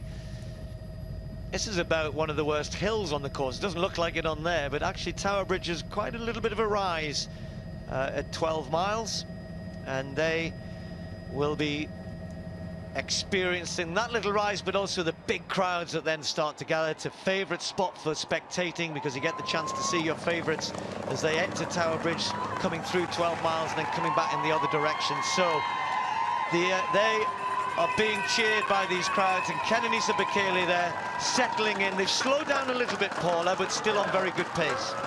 Yeah, and you talk about the rise as they come over Tower Bridge, but that is almost totally negated by the support and the noise that you experience as you come over it, and the little bit of a drop off it. So it's a pretty fast mile as you drop over it. You pass halfway, and in your mind as well, that's a significant marker. To pass halfway in the marathon feeling good, that's when the real racing is going to start coming through. And they are racing already at this point, and they're moving very, very fast. But I think this race is just hotting up, and this is one of those occasions when sometimes you get a lot of good guys racing together and the pace is actually slow because everybody's watching each other. But here, they're feeding off each other, and I think this is going to continue to wind and wind. Although it is starting to spread out a little bit. There are some gaps within there opening up, and the guy that's making me laugh is the fourth pacemaker, who's really, really working as hard as he can to hang on the back of that pack instead of dropping back to help the group behind.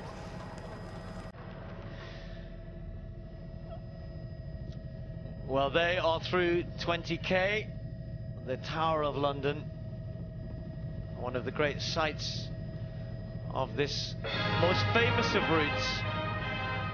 So once they are beyond Tower Bridge, they pass the halfway point, head out towards Canary Wharf, and again, pretty good crowds these days through this area, and 20 miles is where the race often begins, doesn't it, for the elites? Come back onto the embankment, past Tower Bridge onto the embankment, and then those last 2 or 3 miles where it can all go right and it can all go horribly wrong as well. And into the finish in the mile. Well, not too far away now, Mary Keitany, but that stride length looks pretty short now for me, and she's hurting, but she's still running incredibly fast. Her overall time, even if she's slowed in the last 2-3 miles and maybe will continue to slow, at some point that will be replaced by, hey, hang on, I'm still going well here, I'm still in this, I'm still up for a personal best, one of the fastest times ever. That's certainly in store for her, as long as she can hold it together over these last few miles. I wonder if she's getting enough information on the course. There will be information on the lead car, but I wonder if she's got her supporters and her team members still giving her the information that she needs. But she looks okay for the moment. Here's Tirunesh Dibaba in second place, chasing Mary Keitany. Now, Tirunesh looks as though she's running comfortably now. I'm pleased she stopped looking over her shoulder. I'm pleased she stopped weaving from side to side. I hope she gets her drinks a little bit better organized, because in the last stages, the drinks and the rehydration is extremely important. But Tirunesh Dibaba, the greatest female Olympian of all time, 3 times Olympic champion. Nobody's ever done more than that in the world of female athletics, and this lady is a terrific runner, moving up to the marathon. This is only her second marathon. She was 3rd last year. At the moment, she's 2nd this year. She'll eventually win one. She's such a good athlete. But she says, I'm not giving up on the track. I'm going to be back on the track. Well, here she is on the roads. The one marathon she ran a couple of years ago, 2:20. Well, she's running well inside that, so she'll be very, very happy. She's being directed on the right-hand side of the road. The great sight of the great athlete that is Tirunesh Dibaba. Well, Mary Keitany's mile there was 5:20, her slowest of the race, and if she goes too much slower than that, then certainly Tirunesh Dibaba will start to, at some point, if she keeps going at the pace she's going, will cut into that lead a little bit. But it's a big lead. It's over a minute, but there's still the hard miles to go. There you can see in the distance St. Catherine's Dock on the left there. That's where the Elite Athletes Hotel is as well. And then they, as they head back towards Tower Bridge, and then they will eventually get onto the embankment, making the way a little more serenely back at Cutty Sark, the 40,000 who, in many ways, it is about elite athletes who, of course, get some of the headlines, but in many ways, it's, as ever, all these marathons, big races around the world, it's these thousands of people taking part who produce the spectacle of the event. And wow, well, how about that for a high five? The Duke and Duchess of Cambridge found a good spot there to cheer all of these people, so many running for the Heads Together campaign, many wearing their headbands. And look at this, the sunshine comes out to welcome them and to help them on their way. All your messages, keep sending them in, by the way. Scrolling across on the bottom.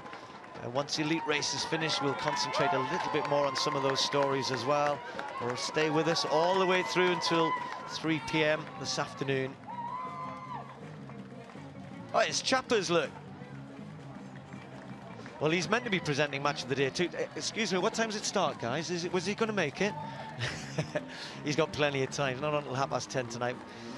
He's going all right, isn't he? Looks as though he's enjoying it, I think.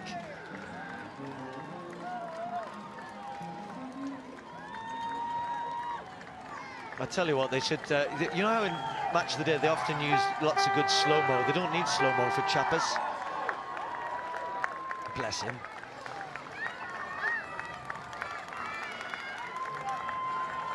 Well, one or two just for me to give a shout out to. Jess Rudd running for British Heart Foundation. That's her first marathon, running in memory of her dad, Rob. Good luck to her. And one or two others, first-timers for British Heart Foundation. Amelia Como and Lucia Kolodinska. And they've volunteered in the past, and you should say a word for the volunteers as well. Thousands of people taking part, but also thousands of people who give up their time and their energy to make these folks have a good and safe day. So important that so many other people give up their time to hand out water, to give massage afterwards, to basically the cheering points for all the charities, etc. There's probably more than the 40,000 who actually take part. I think we're looking at a slight change in the men's race. We had Keitany pestering the pacemakers, and suddenly in the course of the last half a mile, the group's changed. The Olympic champion and world record holder has suddenly drifted to the back of the field. I'm looking to see if it's because of the feed station and he's waiting to get a drink on board.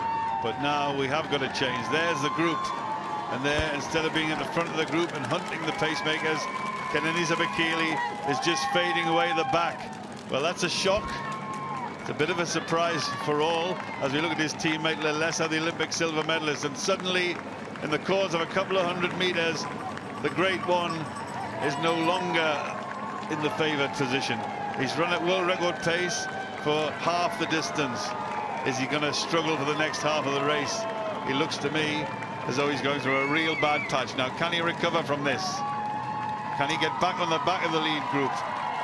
I thought he might have been stepping down at 14 miles to get a drink on board, but it doesn't look like that. So the pacemakers are keeping going, they're pushing it along, and the great athlete from Ethiopia, who was always looking as though he was up for today's race, always looking as though the favorite tag that he had beforehand.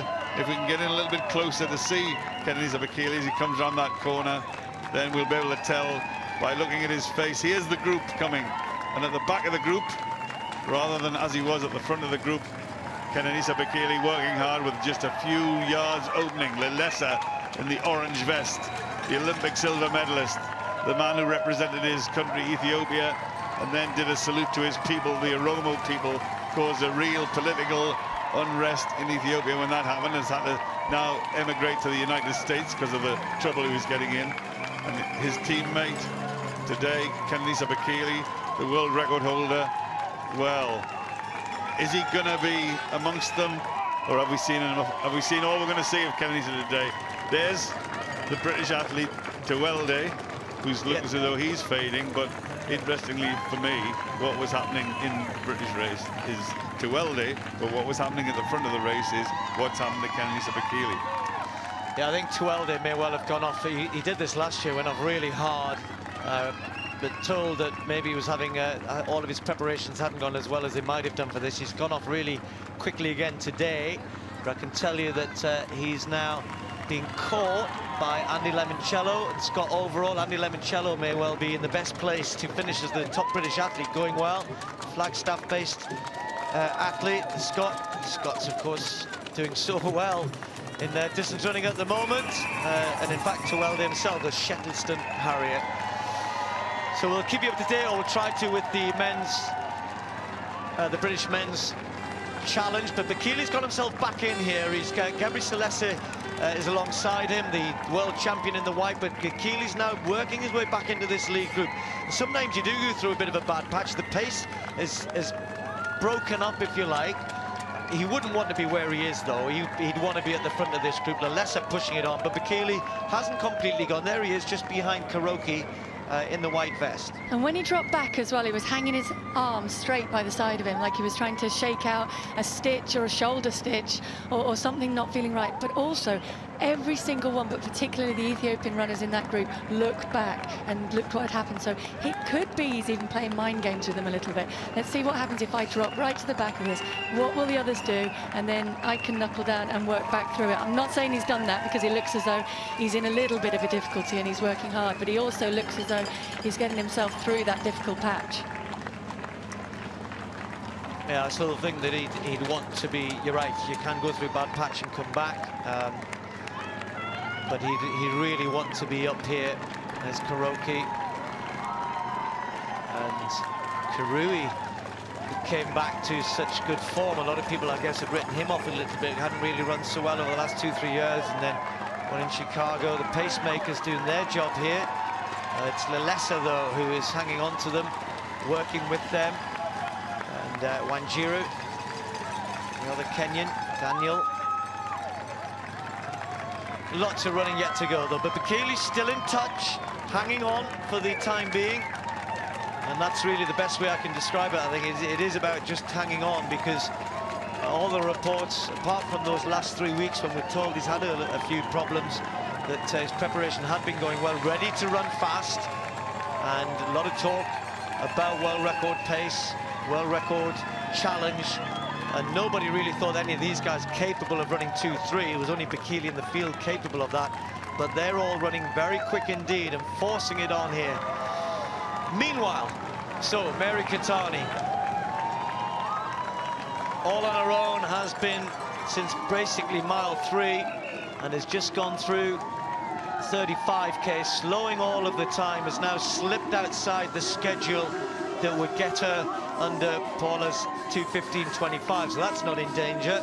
So she's just going to keep slowing against that schedule from this point. The question is, can she hang on to run under 2:17, or I would say at the very least that she would want now is that women-only world record of 2:17.42. Predicted time for her at the moment is 2:15.48. I suspect she's going to be a fair bit slower than that. Tirunesh Dibaba has not really made up much ground. She's picked up a few seconds, but not much. Well, she's already the second fastest female marathon runner. It looks to me as though she's going to end the day as still the second fastest female marathon runner, but she may actually run a personal best time. She may run a Kenyan record. She may run a women's only world record, as we look at the athlete who has held world records on the track at 5,000 meters, won Olympic gold medals at 5 and 10,000 meters, is slowly coming to terms with the marathon. A 2:20 run once before in her only marathon, and here in her second marathon, she's on schedule to run could be the third fastest female distance runner, marathon runner of all time. But she's got a little bit to learn in the marathon. She's got to learn about taking drinks on board. She's got to learn about discipline in terms of looking over her shoulder and unbalancing herself. She's here today. She's such a great runner. She's such a class runner in every sense. And the leader, Mary Keitany, who set up so aggressively, faster in the first half than any female athlete has ever done before. 6 kilometers from the finish, so she's well within sight in her mind of the finish and the traditional sight, the great sight of this wonderful female distance runner, Tirunesh Dibaba. Looking a little bit more at home in the marathon, but says my track career is not over. Keitany is a road runner, though. Well, you can see there, that's the point at which they come off Tower Bridge to head out to Canary Wharf, and Mary Keitany, heading in the other direction, will drop down to the embankment. And actually, when we have the World Championships in London in the summer, this will be the start-finish of the World Championship Marathon. It's going to be a lap course, very different. Mary Keitany has said, I want to be here for that. I'm coming to London to run in the World Championship. there is British selection, but there's also Kenyan and Ethiopian selection, apart from anything else going on today. And, well, we may well be seeing her back here in the summer. She had a very disappointing Olympic Games in 2012 after having run so well in the London Marathon on that occasion. And we've got the different IPC categories still running out there. That's Derek Ray. She's moving past there in the men's T45-46. He's in 4th place at the moment, with Pires de Silva leading that one ahead of Abdelhadi El Harti of Morocco and Efran Sotokouro of Peru as well. But Derek Ray in 4th place in that race. And well, that might just help Mary Keitany as well a little bit, as some of these athletes ahead, it gives you targets, gives you people to work towards. And Mary Keitany, well, both of them getting great support here, and the crowds will build as they come down towards the embankment. But these are tough miles, Paula. You know, they're not so much in terms of, but you know, you're at that point in the race. She's committed. She's gone for the time. She's running her slowest that she's been running in the race. It's hard work. She's not that far behind Tirunesh Dibaba. No, she keeps looking behind though, still, even now. But if you contrast the styles, I mean, they're two very different styles of runner anyway. Tirunesh Dibaba naturally will just bring her heel up much further behind her, much closer to her bum behind her as she's running. And she's got a much more of a bouncy stride than Mary Keitany does. But for me, Mary Keitany's last mile there, 5:29, so she is tiring. But she will definitely be gaining momentum and gaining hope from these runners as she's catching them, giving us something to focus on, because at this stage in the marathon you're getting a lot of support, but what you really need to try and do is just stay in the moment. I mean, I've said that so many times to people over the last couple of days as they've asked me in the expo, what do I need to do when it gets really tough? You just need to think about one foot in front of the other. You don't need to think about even I've got 3.3 miles to go, or further back down, those guys going back out around the Isle of Dogs, I'm only halfway. You just think about one step after another, whatever you can do, whatever technique you can do, just to think about that. And that's what she's doing now. And it helps having somebody up the road that she can focus on. It helps having little landmarks that you can pick out. I've got a telephone box, a red telephone box. Now, there's a lot of those along the last bit along the embankment, but there's one in particular that signifies a mile to go. We picked that out before I even ran the race, and I used to look for that as I was running along the embankment. It's a little bit easier now because the Millennium Wheel is just opposite it, so you know that you can come across from that. When you turn at Big Ben, 1,200 meters to go, all of those sites will be helping to keep runners going. And there they go through the mini marathon start line as well. There's a few kids started there today, and they'll be starting out on their journey, on their future in running, and then maybe one of those will come back and walk down the course now and see some of the racing going on behind, and hopefully grow from there into some great marathon runners in the future. Right, well, that's at the front of the women's race. The British battle at the moment is still being won by Ali Dixon, still running strong, Ali Dixon, beyond 2 hours. Charlotte Purdue, we think, is a little just further back, about maybe 30 seconds. That might even be Charlotte. I'm just trying to look in the distance there, and that could be a real scrap for the two of them. Jo Pavey was in 4th. Tracy Barlow was holding on to the 3rd position a few kilometers back. We'll get a split through 35k shortly, but Ali's in about 12th place in the race, has passed some of the faster athletes who went off too quick, moving her way through, and we're just waiting for her to go through. There we can see her personal best, 2:29.30. I think that was set in Berlin, I think. And she went off pretty hard that day. For much of that race was on 2:27 pace, same as today. She's slowed a little. She's still heading for something between 2:28 and 2:29. Still a personal best, but she needs to hang on. But is that Charlotte Purdue? I think it is, in the background. Maybe only 10-15 seconds behind. Well, I just counted her through there, 16 seconds as they came past the pedestrian crossing, so she is closing in. And that might help them too as well, as Charlotte comes alongside Ali.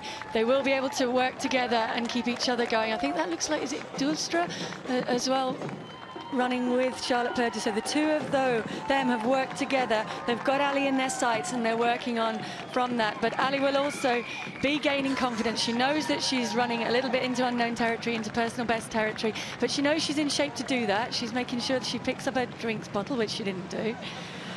So she'll not be feeling too good about that, but hopefully that won't throw her off stride. She won't panic. She'll just grab a water or a Lucozade as she comes into the next feed station.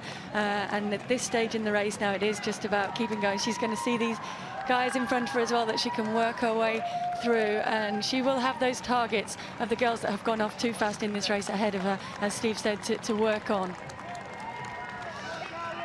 Well, that's a great race to keep our eye on, and that may come to a head in the last 2-3 miles. But those two in the best positions in terms of British selection.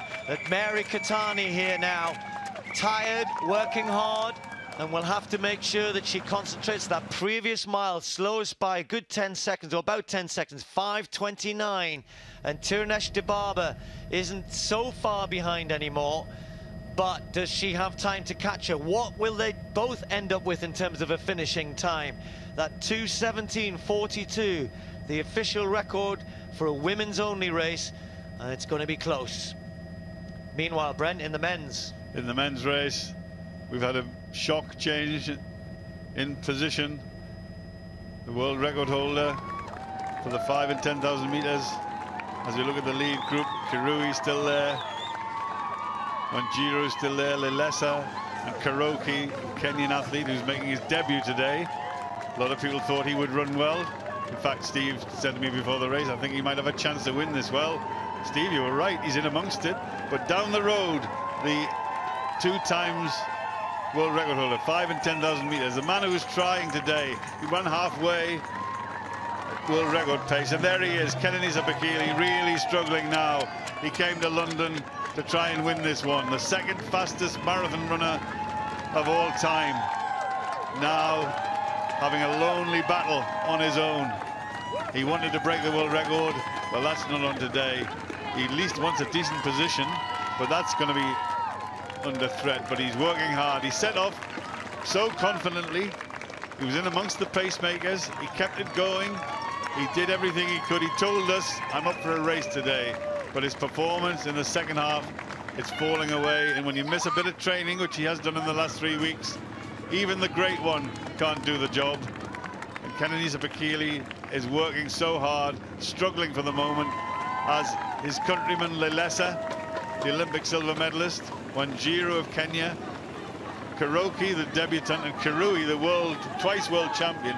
So it's now the 4 of them. World record pace at halfway. It's not going to be a world record in the men's race today, but we're looking for a great race.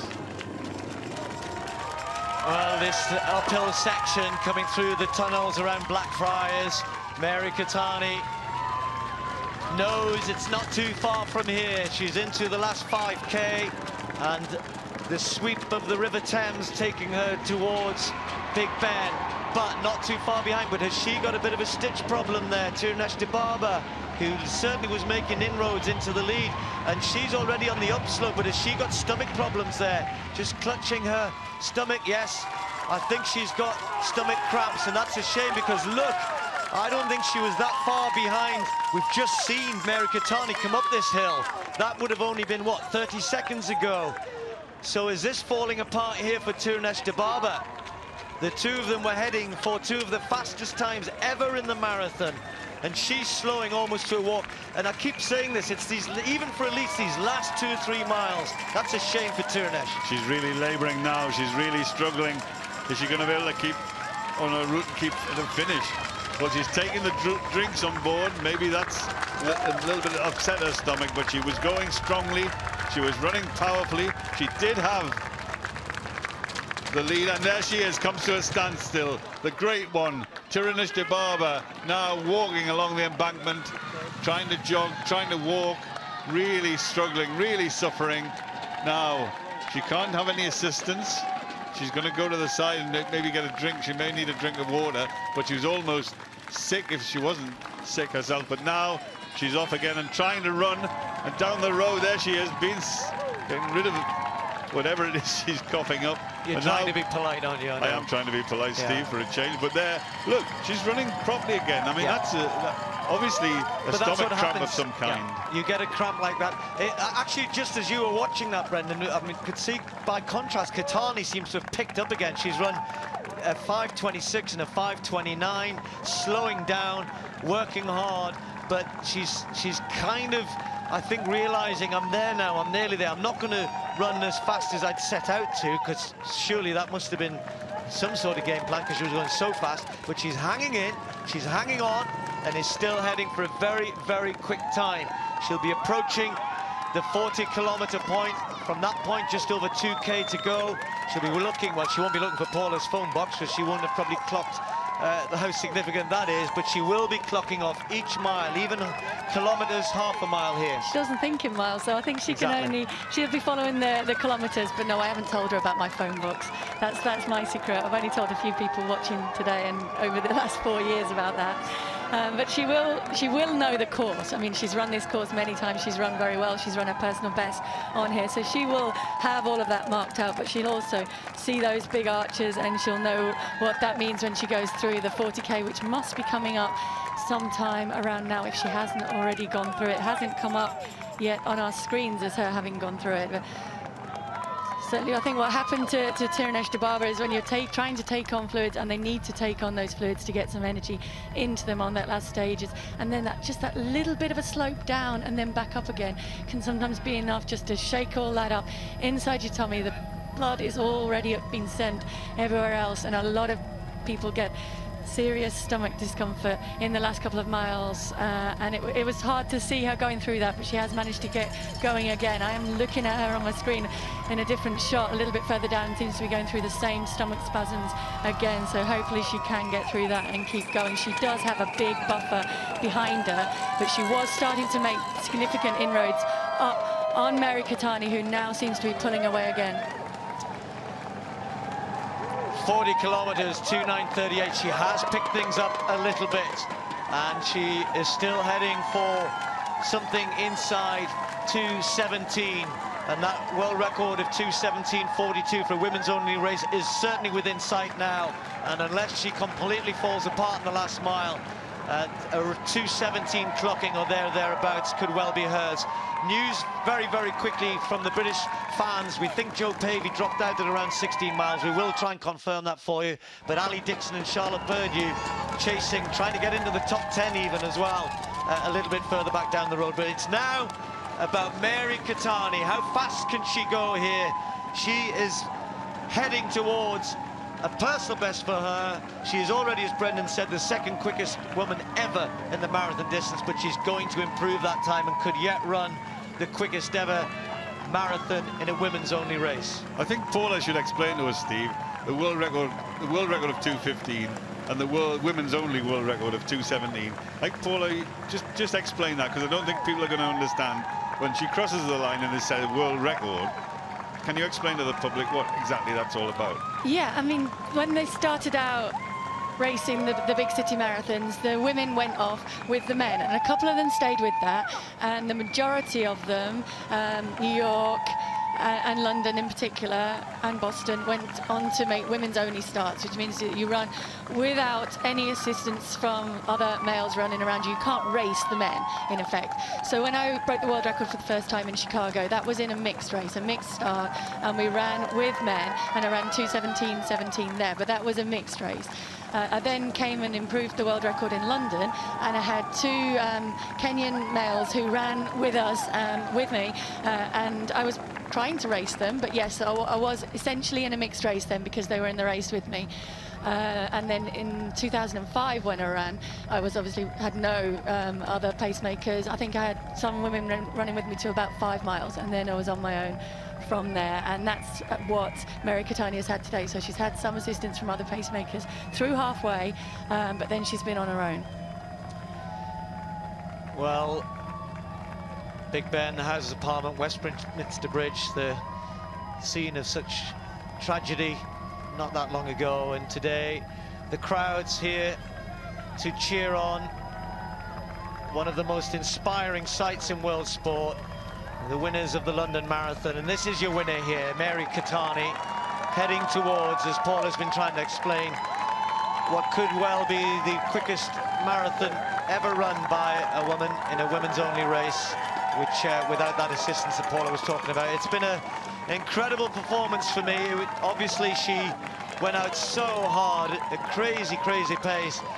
and she could have completely fallen apart. As many have behind her, many big names behind her. They're a long, long, long way behind, including Keitany at one point looked as though she could eat into that lead. She certainly had. She got as close as about 40 seconds. That's now extended again to about 70 seconds because she had to stop because of stomach cramps. She's now back running strongly, but now cannot catch Mary Keitany, despite the surge she's obviously trying to put in, because she now heads into Birdcage Walk, having come through Parliament Square, around that Westminster area where so many people are watching. Birdcage Walk, on the left of your screen, that line of trees that heads down towards Buckingham Palace. It's one right turn, and then the monument ahead of them, usually glinting in the sunshine, and then another right turn into the home straight. 1 kilometre to go for Mary Keitany of Kenya. Now, can Mary Keitany be only the second athlete to run under 2 hours and 17 minutes? It's going to be very close. She has recovered from that exuberant start.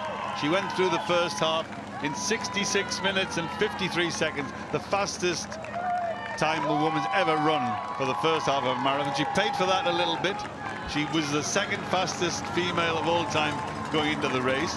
It looks as though she's going to stay as the second fastest female marathon runner of all time, behind Paula, who's sitting alongside us.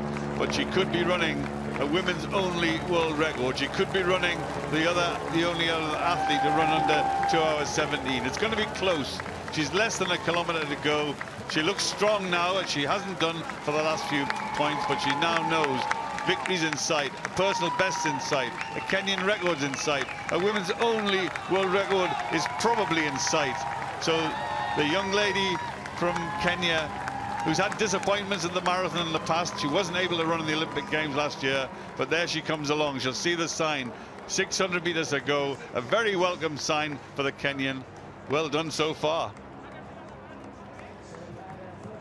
So Mary Keitany, for the past few years, has probably, and I put that in inverted commas because you can take it to mean what you mean, probably the world's best marathon run. It's just that she hasn't been able to win the Olympic Games.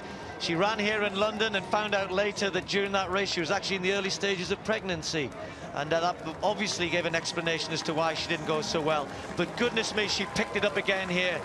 4:53 for that last mile to 26, and of course now she's got the 0.2 to go, and Mary Keitany heading towards not only a personal best for herself, she will join Paula Radcliffe in running not only sub 2:18. Only Paula had done that before on a few occasions. Mary Keitany had not been able to. She was the second fastest of all time before today, but now heading for a time which perhaps is going to get her under 2:17. She's going to be very close to that. She needs to make one more turn, and then we'll see the finish line. She's won the London Marathon on 2 occasions before, but not like this, not this fast, not this good, not this dominant. Mary Keitany of Kenya can now sense that history awaits for her. The cheers greet this great Kenyan runner, 35 years of age, looks a couple of 100 meters ahead. We'll see the clock ticking away. She'll now realize that she's heading for something special. She's heading for something great. What will be her finish time? All on her own. She's been out in front since the first few miles, set a stall out, ran incredibly quick, the fastest ever half marathon, broke the world record for 30 kilometers, and now heading towards a world record for the women's only marathon. Mary Keitany of Kenya, just on 2:17. The official time we'll have to wait for, but we can say that she's broken that record. She's broken her personal best. She's still the second fastest in history, but goodness me, what a performance from her today.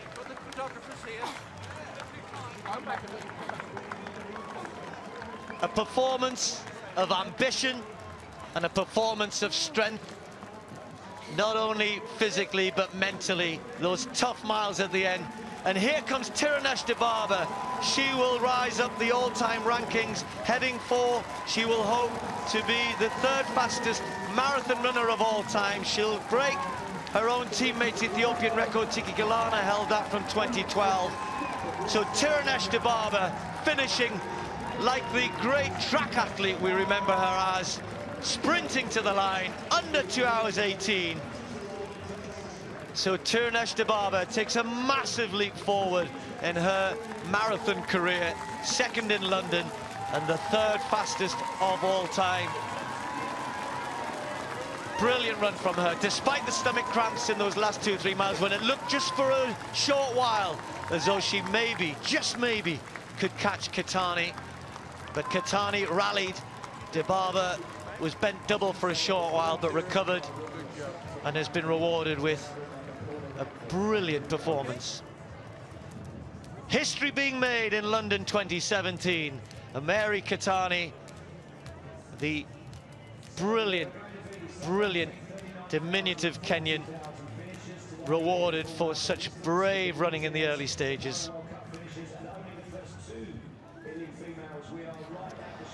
Well, there's your top two, and they've really pulled this race apart. There are so many great athletes who've suffered behind, including Vivian Chariot in her first ever marathon, not able to stay with this.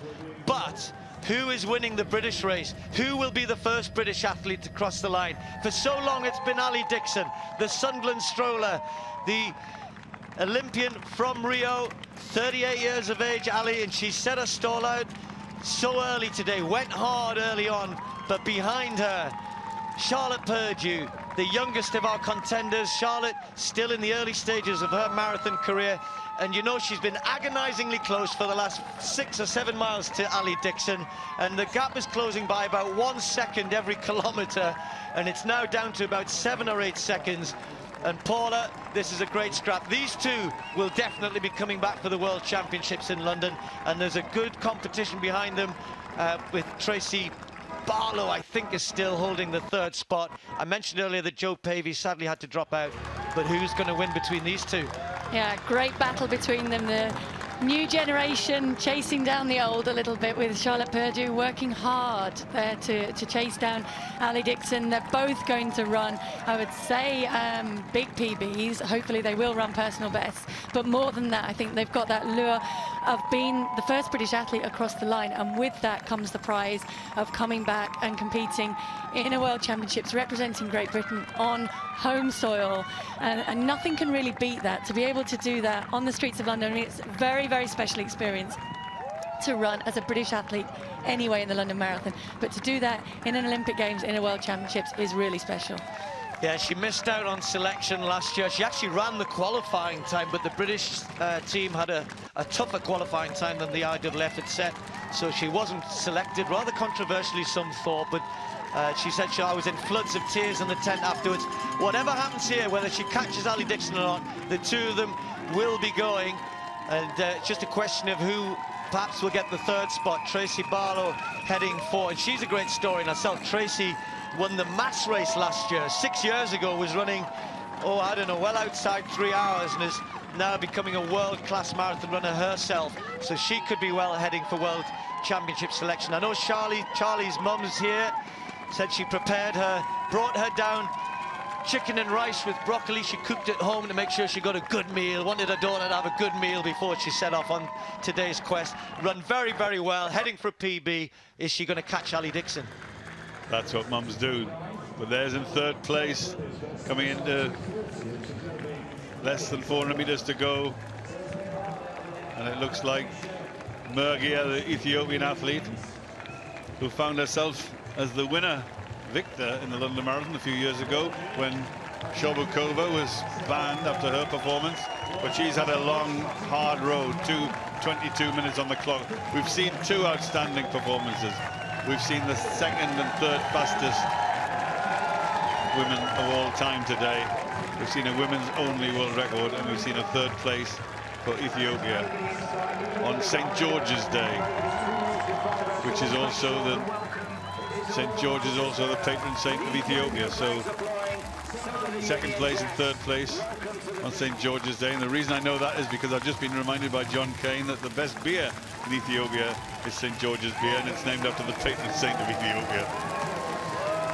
I wouldn't know. Don't know anything about beer. Well, Mergia is very tired. I said that the performance of Keitany and Dibaba pulled apart this brilliant women's race, and some great runners have really struggled. And in fact, it's meant that the likes of Lisa Waitman of Australia have moved into the top 6, we think. Those who've set out at 2:24, 2:25 pace from the start have moved through the field. Ali Dixon and Charlie Purdue have moved through the field as well. So 2:23 for the third athlete across the line. She's very, very tired, Mergia, and needs a little bit of help there. Well done to her for hanging on. And there are some very tight legs out there. We'll keep an eye on the whole Ali Dixon, Charlie Purdue race. But meanwhile, in the men, former world champion, two-time world champion, Abel Kirui, now with Wanjiru, with a famous name, but it's Daniel Wanjiru. The two Kenyans, in fact 3 Kenyans, because that looks like Kuroki in 3rd place behind. And this has been a bit of an up and down race, hasn't it, Paula? You know, the pace has been a bit up and down. No Kenenisa Bekele to contest this. As far as we know, Kenenisa is still running. In fact, yes, he is still running strongly. Not that far off this, you know. What, 8 seconds, 7 seconds? It's not over. It's not over at all, and he actually looks better than he did the last time we saw him, where he looked as though he was really struggling to maintain his form and to maintain his pace. Now, certainly from behind, he looks like there's more bounce there, there's more control there. There's still that frown of concentration on his face, but it doesn't look as though he's in as much difficulty as I would have said he was the last time that we saw him. Back at the front there, an interesting story. So Abel Kirui, I remember when he first committed to running the London Marathon just as Wanjiru has moved ahead and gained a little bit of a gap on him. He actually said, I'm not that bothered about the prize money, but if I win it, can I go up in the space rocket, please? I don't know, you can arrange that these days, can't you? I think you could, Steve. But that was really interesting, because Kenenisa Bekele, about 3 or 4 miles ago, looked as though he was out of it completely. Obviously, now look at Wanjiru, who won the Amsterdam Marathon. He ran earlier in the year, didn't run very well in a half marathon. And Kirui is really working hard now to try and get close to him. Lilesa, the Olympic silver medalist, I think is in 3rd place. And again, the gaps they're not huge by marathon distance standards. 1 hour 40, they've got 20 minutes, just over 20 minutes of running left. And the race now is certainly on. Who's going to win this one? Can Wanjiru, is this a winning break? Kenenisa Bekele is coming back in 4th place now. Well, he's gone through a really bad patch, but he is a great athlete. I'd written him off earlier. I hope it's to my peril, because it would be wonderful if the great man could actually come through, and come through quickly. So there's Wanjiru, and there, just as Wanjiru turned the corner, here comes Kenenisa Bekele with a new spring in his step. He's working hard, he's clearly applied himself, because at some points in races, Kenenisa sometimes can switch off and lose it and throw it away completely. But there, he's got the sight of the leader. He's looking down the road. He sees several vests ahead of him, but he sees the leader, Wanjiru, ahead of him. He then sees Lilesa. He also sees Kirui. But 4th place, Kenenisa Bekele. Now, are we going to see a startling change in this men's marathon? Well, today is about the leads, of course. Brazil is about winning a place on the British team. I can tell you in the men's race, as far as Britain's concerned, it's been all changed. Johnny Mellor having a great run, so is Robbie Simpson, Scott Overall, all in with a chance still. But in the women's, it's Ali Dixon again. She finished ahead of Sonia Samuels last year in the Olympic trial. Effectively, the London Marathon is the trial for the major championships. It was the Olympics last year. It's the chance to run for Great Britain in front of this home crowd in London in August in the World Championships.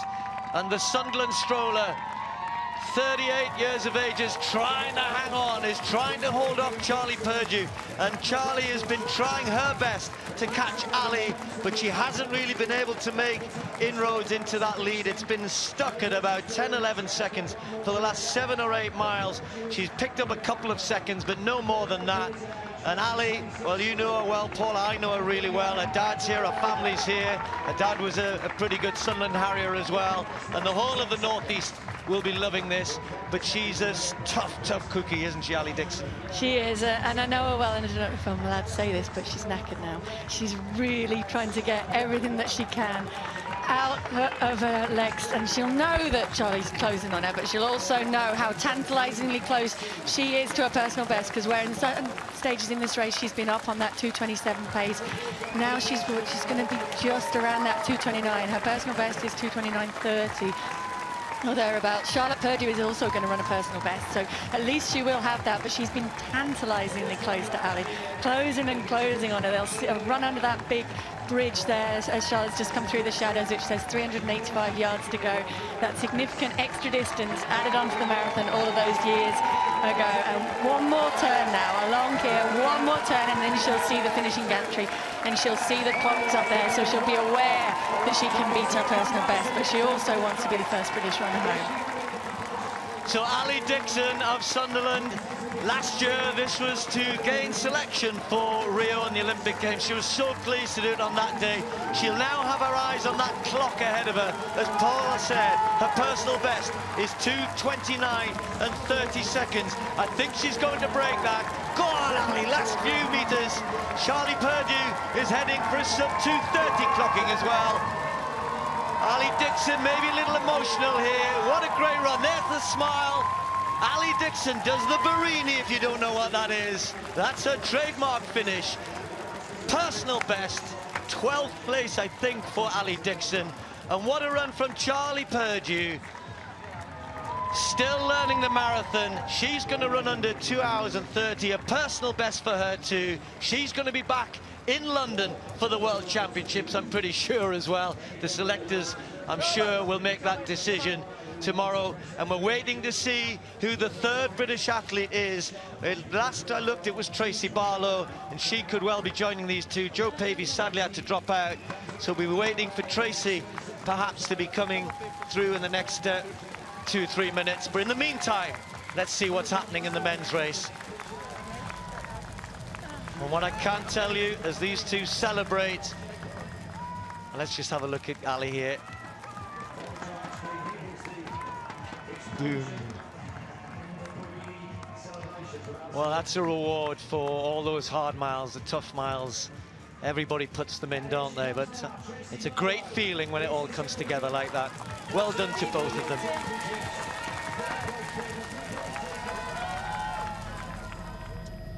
Right, after all that excitement, more to come in the men's race.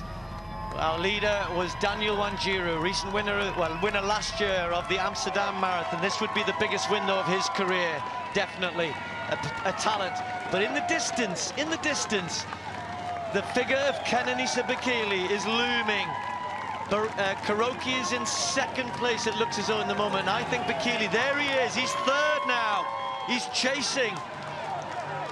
Keitany Bekele being cheered by the runners going in the opposite direction. He's the one they recognize. He's the one they know. There's still plenty of miles here for Kenny. Plenty of time for him to catch Wanjiru. Wanjiru looks good, Brent, but he's moving well now. He's moving much better, Bekele. He looks altogether different than he did a few miles ago. He's now got a determination in his eye. He's hunting them down. He's moving through in third place. This isn't the way he would have chosen to run this marathon.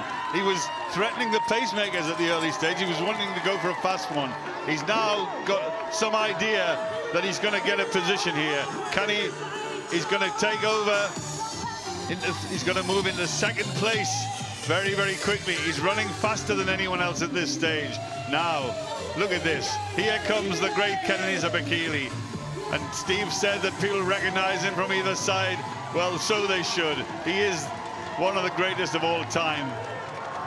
We've been privileged to watch his career, and I've been lucky because his first ever international race was at the cross country in Newcastle in the early 2000s.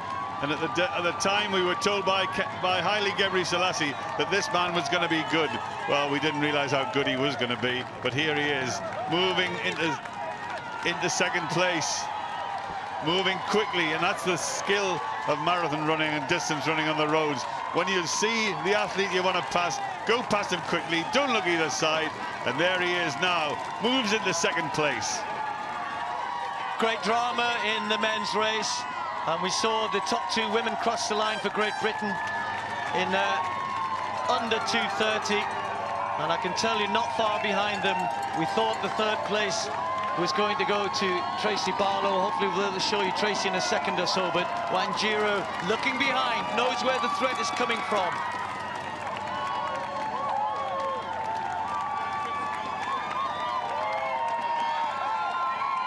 Big crowds, lots of cheers, and I know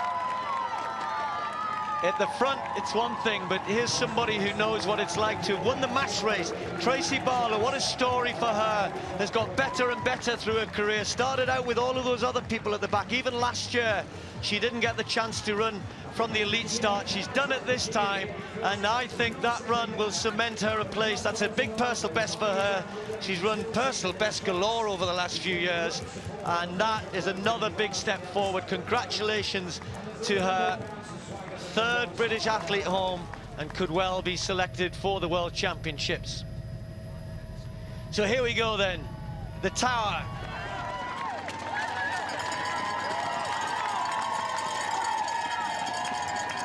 He knows that that means there's not far to go, and he's on the hunt here. He's chasing down Wanjiru.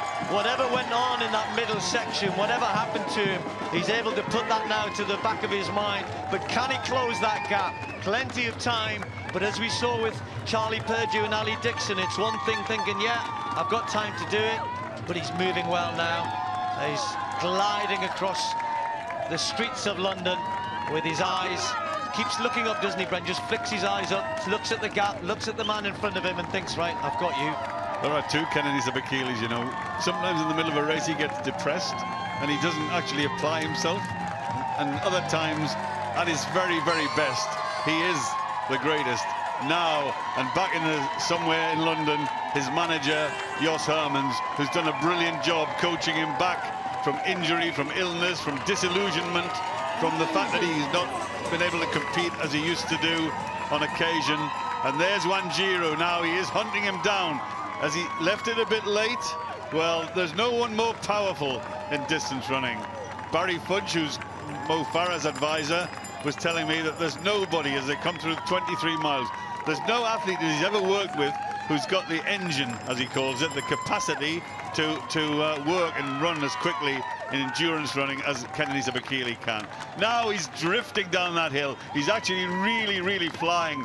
He's really motoring, and this is a wonderful sight. Keitany Sabakeelie, not at his very best, because I don't think this is his very best. I think he is capable of running a world record in the marathon, but he looks as though there's been 2 athletes in this race, and the one that we really want to see is this one. This is the great Keitany Sabakeelie, and you wouldn't bet against him at this point. No, and I think the significant thing, Bren and Paula, was that you saw that caption come up, which is about the leader, and it said 5 minutes for his last mile. And that's not quick enough at this point, really. I know that, you know, Paula will tell you which are the quick miles and which are the slow miles. But if Kenny's running 4:50, he makes up 10 seconds, and 4:50 is kind of what you expect. Eliud Kipchoge, you know, in his last 2 miles last year, was running under 4:40.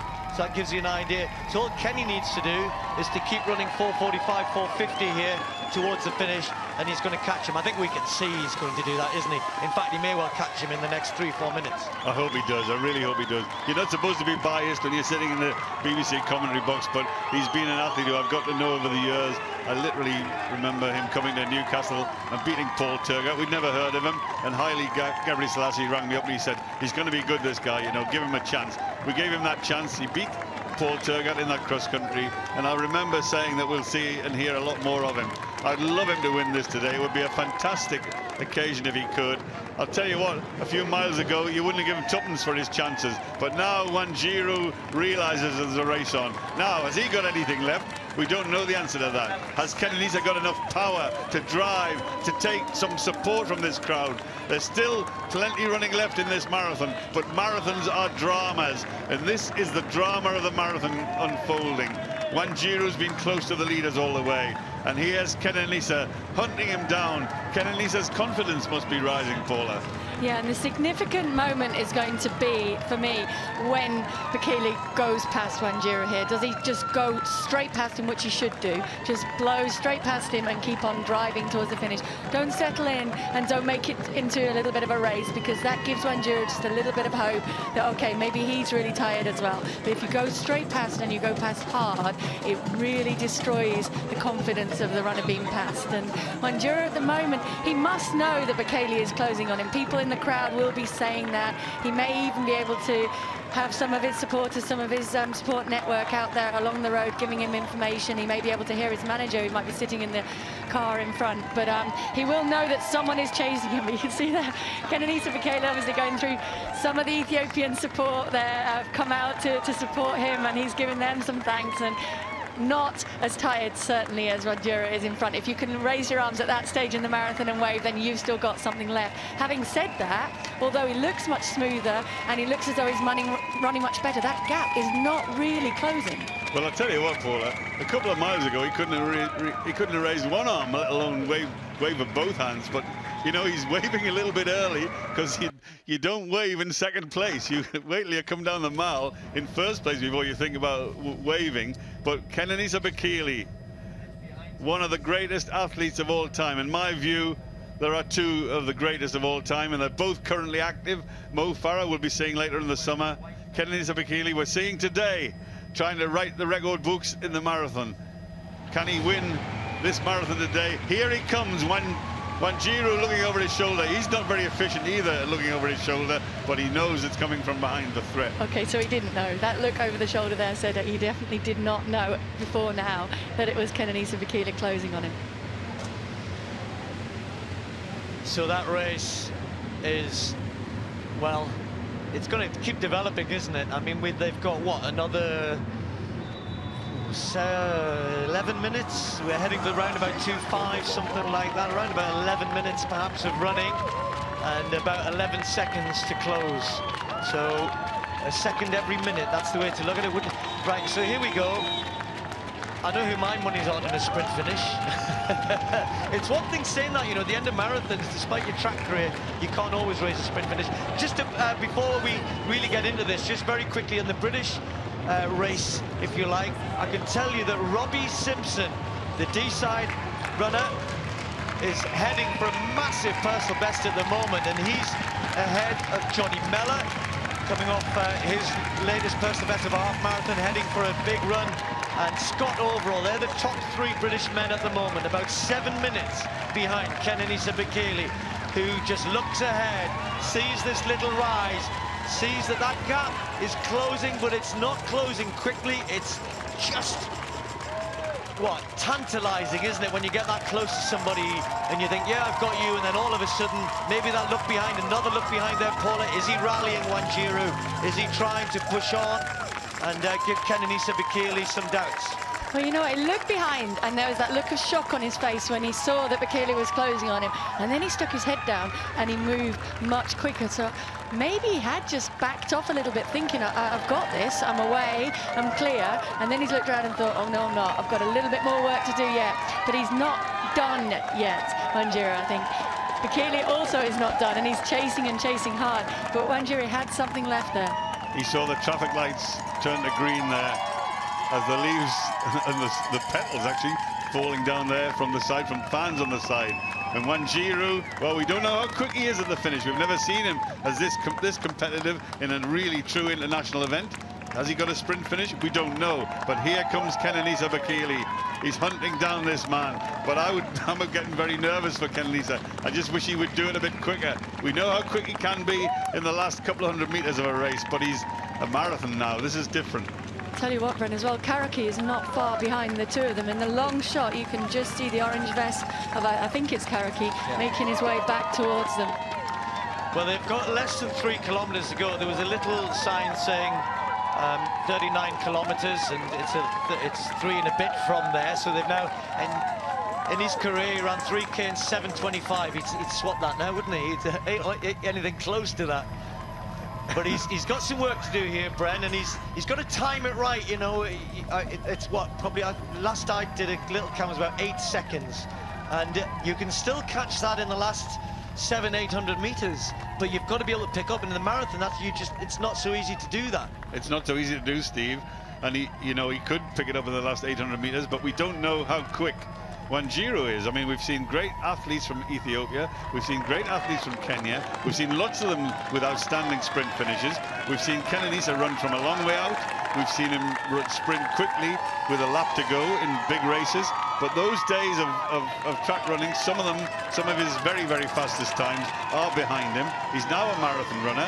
The gap is not necessarily closing here. We have a true drama. This is a man who wants to win it, who wants to win a big one for the first time. The man in second place has won many, many big ones.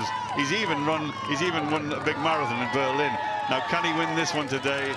This is really, really, really dramatic, really exciting. My hopes are with Kenenisa, but you wouldn't know. Wanjiru looks at his watch. I wonder whether he's just looking at the time of day.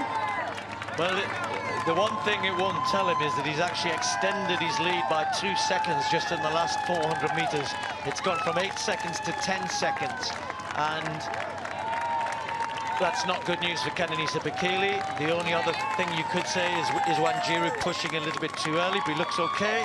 He looks comfortable. And Kenny's got to find something here.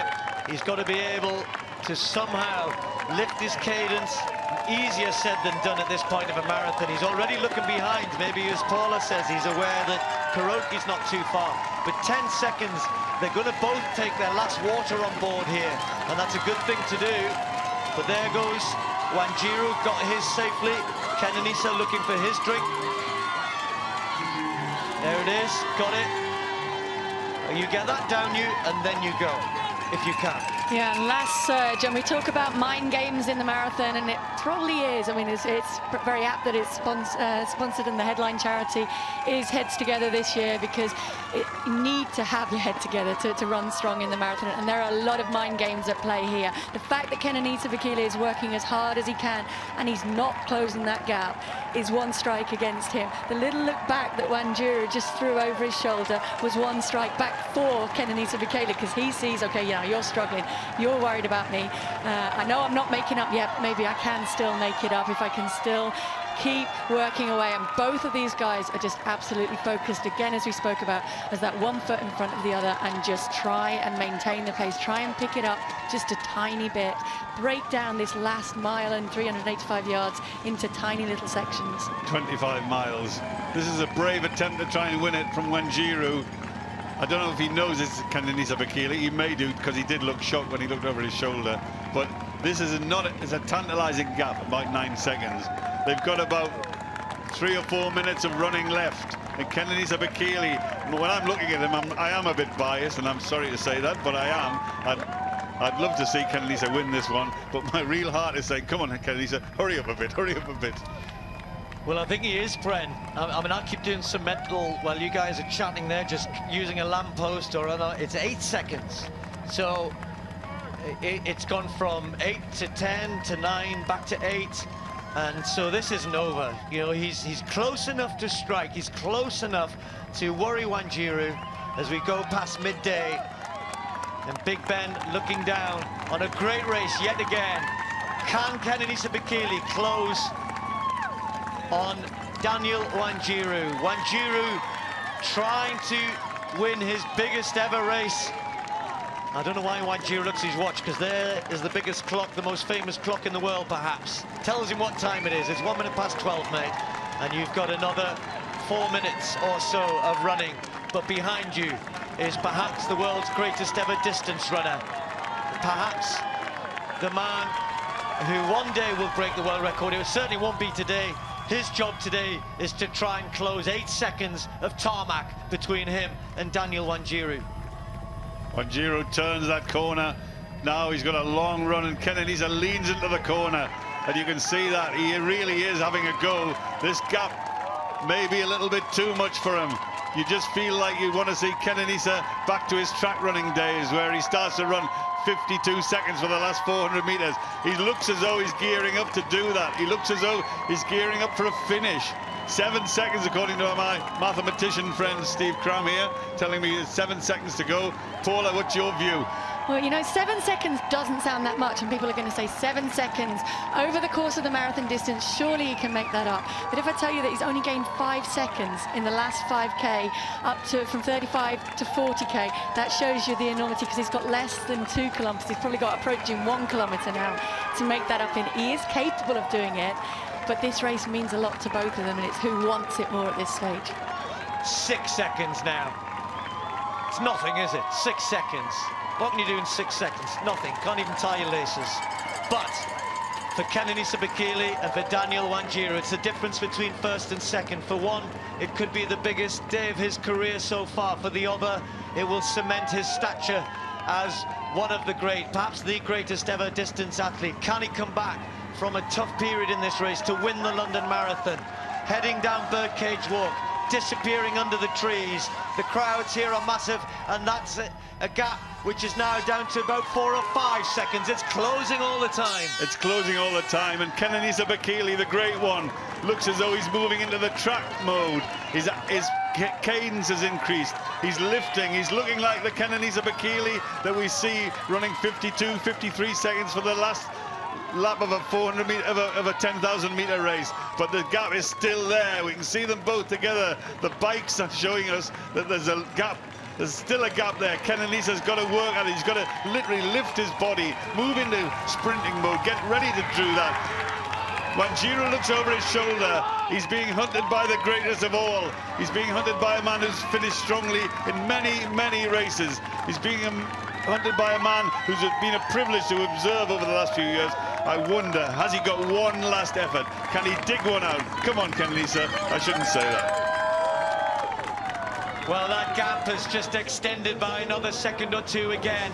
And you know, those of us who watch track and field athletics over the years, you always say that when it comes to a sprint finish, the Ethiopian will always outkick the Kenyan. But today, I fear that's not going to be the case for Keitany, because Daniel Wanjiru takes another look behind. He's found something a little bit extra.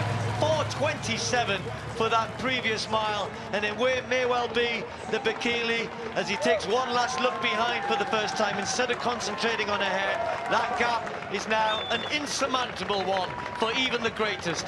Even for Keitany, he can't close that now. You cannot lift your legs to a track finish in the same way over 10,000 meters in the marathon. It just doesn't happen.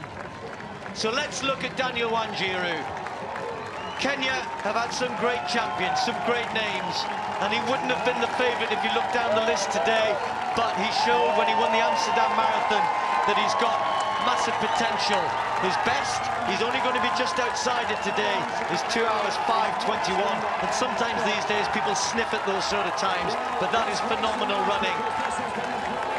And so Daniel Wanjiru, carrying a famous name, the great Sammy Wanjiru, Olympic champion, of course, no longer with us, but Daniel Wanjiru today, it's his day, his race, his London Marathon.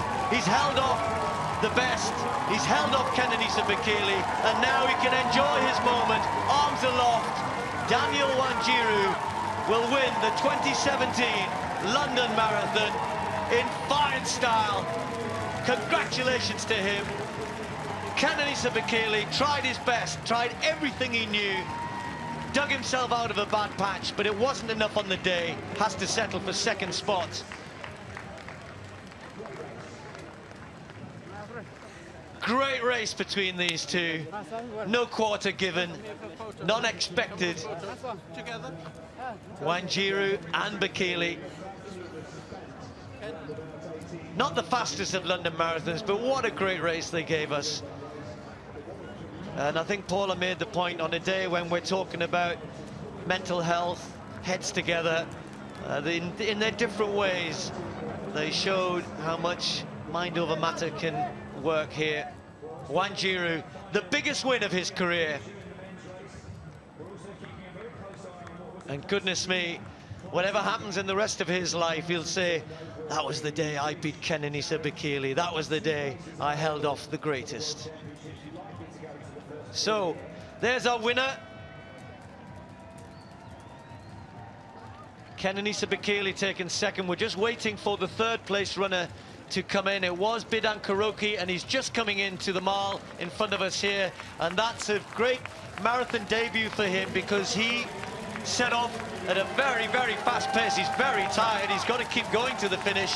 He's just being chased. I think he's just about going to hang on. Abel Karui, his teammate, the former world champion, chasing him in. But Bidan Kuroki, great career in cross-country, very good half-marathon runner. His first marathon's been a hard one. Goodness me, elite runners can look as tired as anybody else at the end, but he drags himself across the line for third in his first marathon in London. And well, he'll be one of those walking rather awkwardly tonight, and tomorrow he'll be joined by about 40,000 others. So Karui takes fourth. Two tough races today, really tough races. And there's some big gaps again in the men's race, similar to the women's, where even the best in the world, if they go out too hard, if they push too hard early, can pay the penalty. The distance is always king. The marathon always comes out on top. It's always a test. It doesn't matter who you are.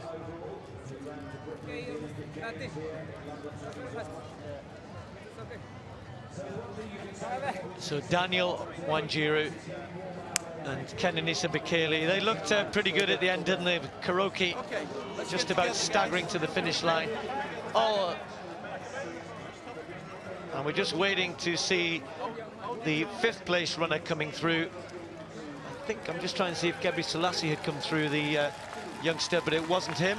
Just coming in is Simbu from Tanzania, having a pretty solid run. Paula's happy because she's a big fan of his. He's going to be just outside 2 hours and 9. So Simbu finishing pretty strongly, well done to him. We'll try and give you an update on the British race. It was a bit of a surprise going on there. Robbie Simpson was still leading the British Challenge. Don't forget, only 2 spots available for the British team, because they've already pre-selected Callum Hawkins, who's had such a brilliant year last year and this year.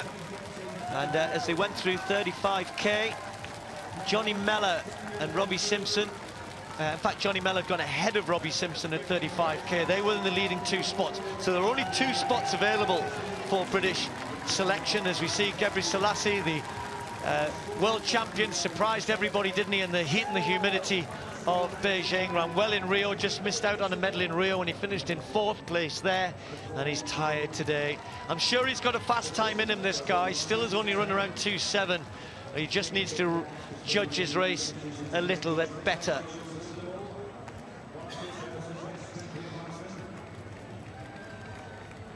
So I can actually just give you an update on that. Robbie Simpson has gone through 40k. Isn't that far from the finish? And don't forget, the qualifying time was 2:16, but most of the British athletes had already done that, and it was a really case of who finishes in the top 2 positions today.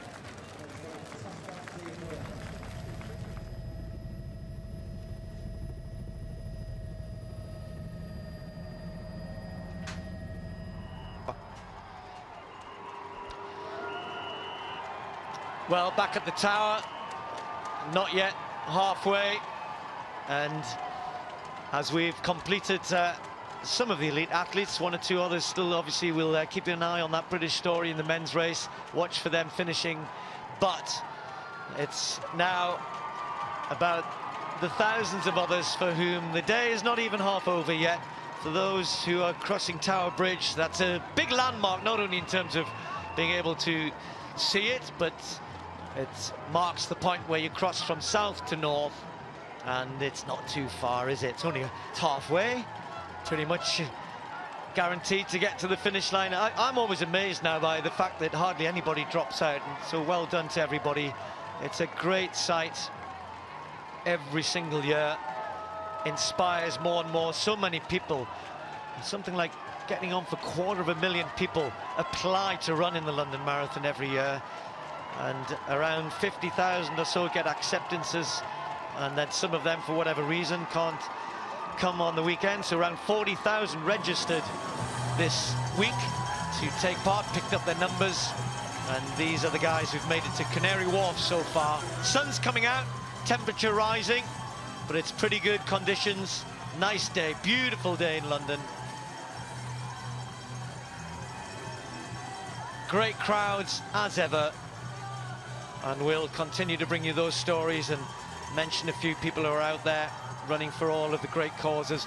Don't forget, I'm sure most of you are very well aware that the Duke and Duchess of Cambridge and Prince Harry have been out there themselves supporting people, all those raising money for the Heads Together campaign.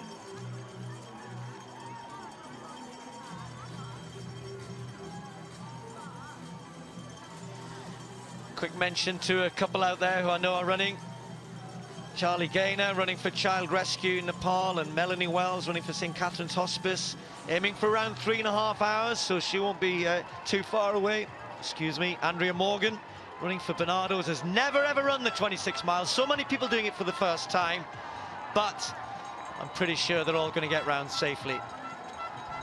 If I can give a shout out to all of the runners for Asthma UK, raising money out there. They're doing a great job. Heidi DeLove for Children with Cancer, running and raising a lot of money for them. Ellie Hunt, MSA. Lydia Campbell, 60 years old, running her 49th marathon, 20th London Marathon. I hope she's going well. The Poplar Running Club in Loughborough. And Claire Connor running for the Brain Tumour Research, as well as Kat Descendis running as Gingerbread Man. Nicholas Schimmel running for the Lincoln and Notts Ambulance, Air Ambulance, and Stephen Oates running for Action for ME. And 4 people from our office in Newcastle: Alice Milligan running for Asthma UK, Rachel Phillips running for Get Kids Going, Joe Milner running for Alzheimer's in memory of his grandmother, and Sarah Bull running for St. Gemma's Hospice in Leeds. Good luck to those. And Carolyn White, Connor Maxwell, Andy Folkgen, all running for British Legion, Autism and Break for Kids. Sam Lupton, who's already raised £3,000 from bucket collections in the West End, recently played Seymour in the Little Shop of Horrors and went round after the show collecting money. Well, this is really interesting because I'm just looking ahead. That's Robbie Simpson, who's running very well, but there's an athlete ahead of him wearing 1154, who might have been in the mass race. This is Simpson, who needs to run, well, could well be Josh Griffiths. I just need to check that. There he is. Now, this could be a real surprise here, because in the same way that Tracy Barlow did it last year, what a performance from him. That's under 2:15, and he could well be the first British athlete across the line, could well join Callum Hawkins. There's Simpson, he's run under the qualifying time. That'll be a new personal best for him. At one time he was heading for something around 2:13. Johnny Mellor as well was in the mix there. So lots of athletes coming across the line who were in that 2:14, 2:15 mix, but goodness me, what a performance from him.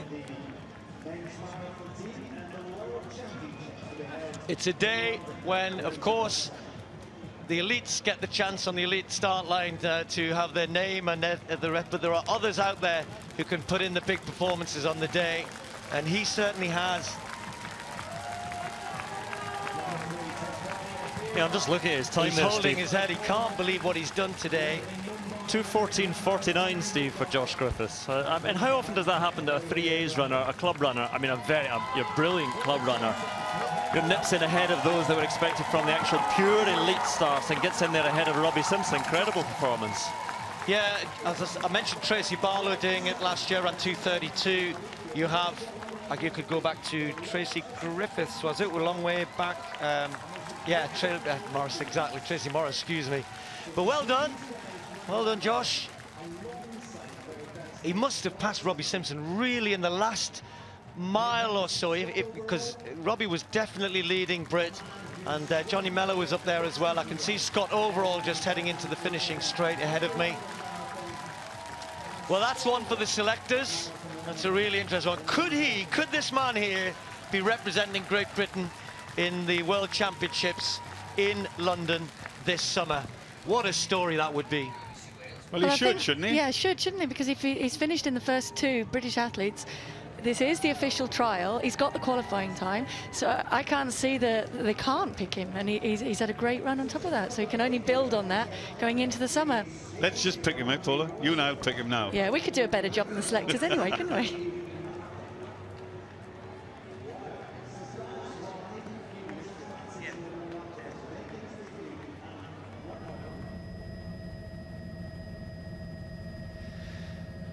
Well, for Josh Griffiths, what a day it's been for him. And, you know, we talk about the elites and all the great stories, but I love it when something like that happens. Swansea Harrier. And, you know, the London Marathon in the early days, Brendan, you've been here for 37 years. We're going to hear a little bit more about some of your memories later on. But, you know, when this race started, it was club runners as well who really made this. Your running has become something which you and I have loved watching over the years, and so many people are taking part. But for club runners still, it's great that somebody like that can come through. And perhaps, who knows, I hope anyway, the selectors will confirm he will run in the World Championships this summer. Well, that's the great thing about running, is nobody has to say how good you look or which club you're in or what you've been doing, but you just have to go out there. It's a true democracy, because if you're good enough and you train hard enough and you're fast enough, then you should get selected, and I think that's absolutely right. So in amongst those elite athletes, we've seen British athletes at the fore, we've seen athletes being selected for the World Championship. Paula and I just selected some of them, so at the end of the day, that's what the sport's about, and this is wonderful. But doesn't London, honestly, London responds every year. Look at those shots. They are magnificent. Our capital city in all its glory, being populated by runners from one end of the city to the other. All the traffic's come to a standstill. We've seen great athletics, we've seen great performance, and now the spirit of the London Marathon takes over. And the human spirit we'll see plenty of in the next couple of hours. We'll see people running for their own reasons, to run quick. We'll see people running to prove to themselves that they can do it. We'll be seeing lots and lots of people raising money for charity. We've got the Heads Together charity featuring extremely prominently today through the Royals. But we've got people out there running for other charities. Tomorrow's people being represented by Mark Holmes and Amanda Laurie, running for Macmillan Cancer Research. Worthy, worthy charities in every sense. And all the runners from the Isle of Man today are all wearing ribbons in memory of Murray Lambden, who was passed away a few days ago. He was Mr. Athletics on the Isle of Man. He kept the sport going over there, and these guys are paying a real tribute to him, as well as Beth Barrett-Wild running for Cancer Research, and Lance O'Meara running for the Great Ormond Street Hospital, Scott Malone running for Whiz Kids. And I've got plenty of people to mention, and there are a few of them, but including out there today, David Dinsmore running for Chances for Children Appeal, and the Buttle UK charity helps children and young people at the crossroads of their lives, at crisis points, and to get some financing to help them do what they want to do. And number 6003, aiming for 3:35, Warwick Shepherd running for the Children's Heart Unit in Newcastle. Well, what a story in the elite races. I'm still talking about Josh Griffiths. That's his first marathon. That was his debut at the marathon distance. He ran a PB over the half marathon, I think earlier this year, but that's what a way to start your marathon career. Has he run himself in the British team? We think so. What a story that is.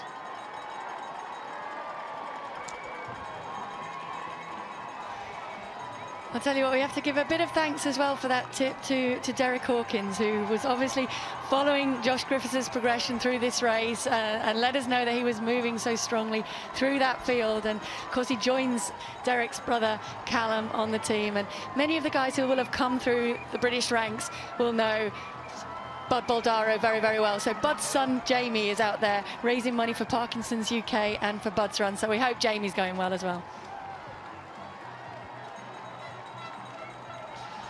Well, we had a couple of great races, and we had a world record in the women's elite race, and we had a fantastic race in the men's as well. Daniel Wanjiru beating Keitany Sebekele.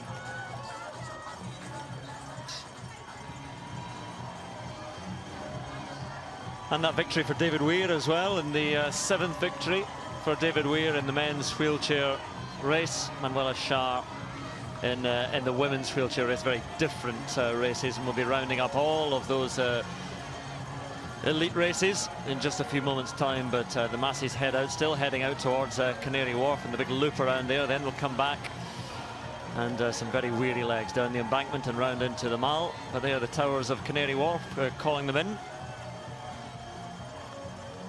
And beautiful conditions for running today. It is getting a little bit warmer here, certainly in our commentary box at the start of the Mall. By Buckingham Palace it is heating up, but the sun is out, it is shining. Not much breeze around, but it's cool enough. I think the ideal temperature, Paula would tell me better than I could, the ideal temperature for running marathons, 15, 16 degrees? Well, some prefer colder. I would say cooler would be better temperatures there. I mean, it's getting a little bit warm now. For the masses out there, just please make sure that you, well, obviously can't hear me now, but gave them enough advice over the last couple of days to keep taking on enough fluids, because once the direct sunlight comes out as well, you've had the shelter from the breeze because there's a lot of runners around you and there's a lot of support out there. So at the start, perfect conditions. Now it's getting a bit warm.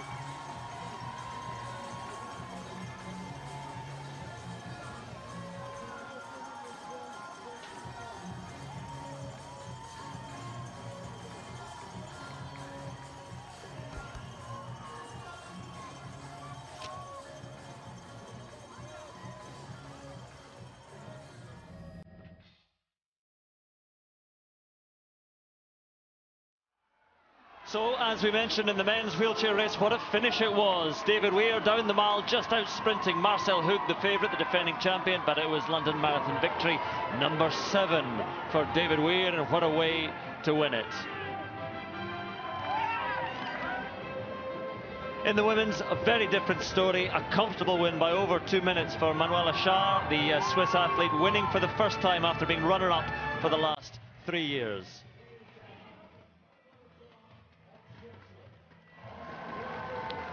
History was made in the women's elite race. Mary Keitany breaking the world record for the women's only race, 2 hours 17 and 1 second, and Tirnesh Dibaba chased her home to become the 3rd fastest female marathoner of all time. It was a brilliant, brilliant performance. And in the men's race, Daniel Wanjiru, not a name you'll know, not a name you'll recognize. The biggest day of his career. He's won the Amsterdam Marathon before, but today it was his day in London as he held off the charging Keitany Bekele. He beat the greatest on what must be his greatest day. Not the fastest of races, but a cracker.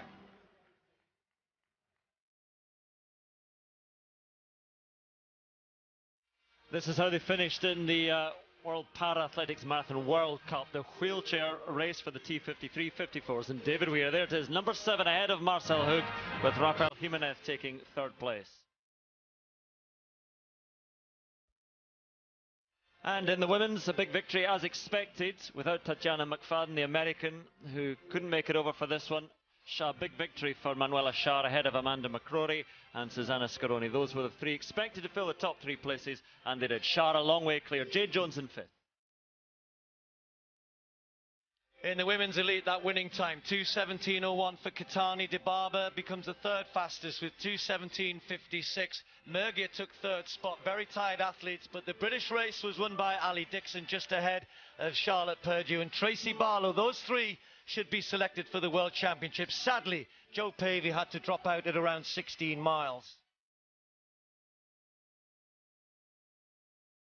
The winning time for Daniel Wanjiru, he probably won't care too much about that. Not far outside his personal best, 2 hours, 5 minutes and 48 seconds ahead of Keitany Bekele.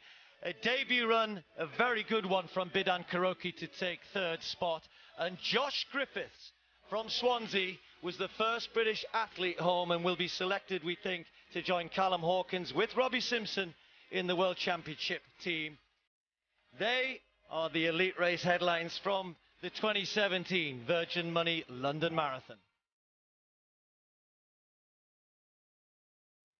Thank you so much to our commentary team of Baroness Tanny Gray-Thompson, Andrew Cotter, Paula Radcliffe, Brendan Foster and Steve Cram. We will, of course, be out with them on the course a little bit later. We'll give them a moment to catch their breath and speak to 2 very impressive athletes who've had a chance to catch their breaths as well. The winners of the men's and women's elite races, Daniel Wanjiru and Mary Keitany. Congratulations to both of you. And Mary, that was an incredible race for you to run almost all of it on your own. Okay, first of all, I want to thank God because of this opportunity, and also I want to say that it was a great day for me. since I ran all the way, plus the base mega, and then after the base mega drop out, I just go along the route to the finish line, and I thank God because of the energy that he granted unto me. You did very, very well. It was the world record for a women-only race, of course, as well, and just outside of that magic 2:17 mark. But to have two women finish under 2:18 was pretty impressive as well. Yeah, it was really amazing because I was ready to run the great time, and of course, the two of us. We have run under 2:18, so it was a great day for me today because the weather was good at the beginning when we were starting. It was nice for a world record pace, and at least I've done my best, and the results which I was thinking maybe I will run maybe 2:17:39 or maybe 2:17 something, but it is really amazing that I've run 2:17:01. It is, when you consider you ran, as you say, most of that race on your own as well, and you were until 30k you were ahead of Paula Radcliffe's world record as well. So who knows what's in store for you, Mary Keitany, but congratulations. Daniel, your race was also similarly at world record pace for so long as well. Did you expect it to go off at quite the pace it did?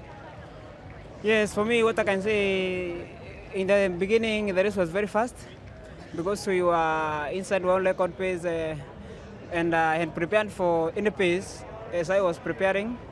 And you know, as the race was very fast, anything can happen. And we helped each other from the starting. We were talking about how was the pace, and the pace we tried to maintain up to the half of the race. And from there, the race was coming tougher and tougher. And we pushed with other guys, and the pacemakers were very nice. They did their work very well. And from there, the sun was coming, and the day was beautiful. But, you know, in the race, we don't need that too much sun. So, to me, what I can say, the race was good for me. And I am preparing to come and win. And already I've tested the world record pace, so I know how it feels. Is that important to you to know that you were within world record pace and that you felt comfortable there?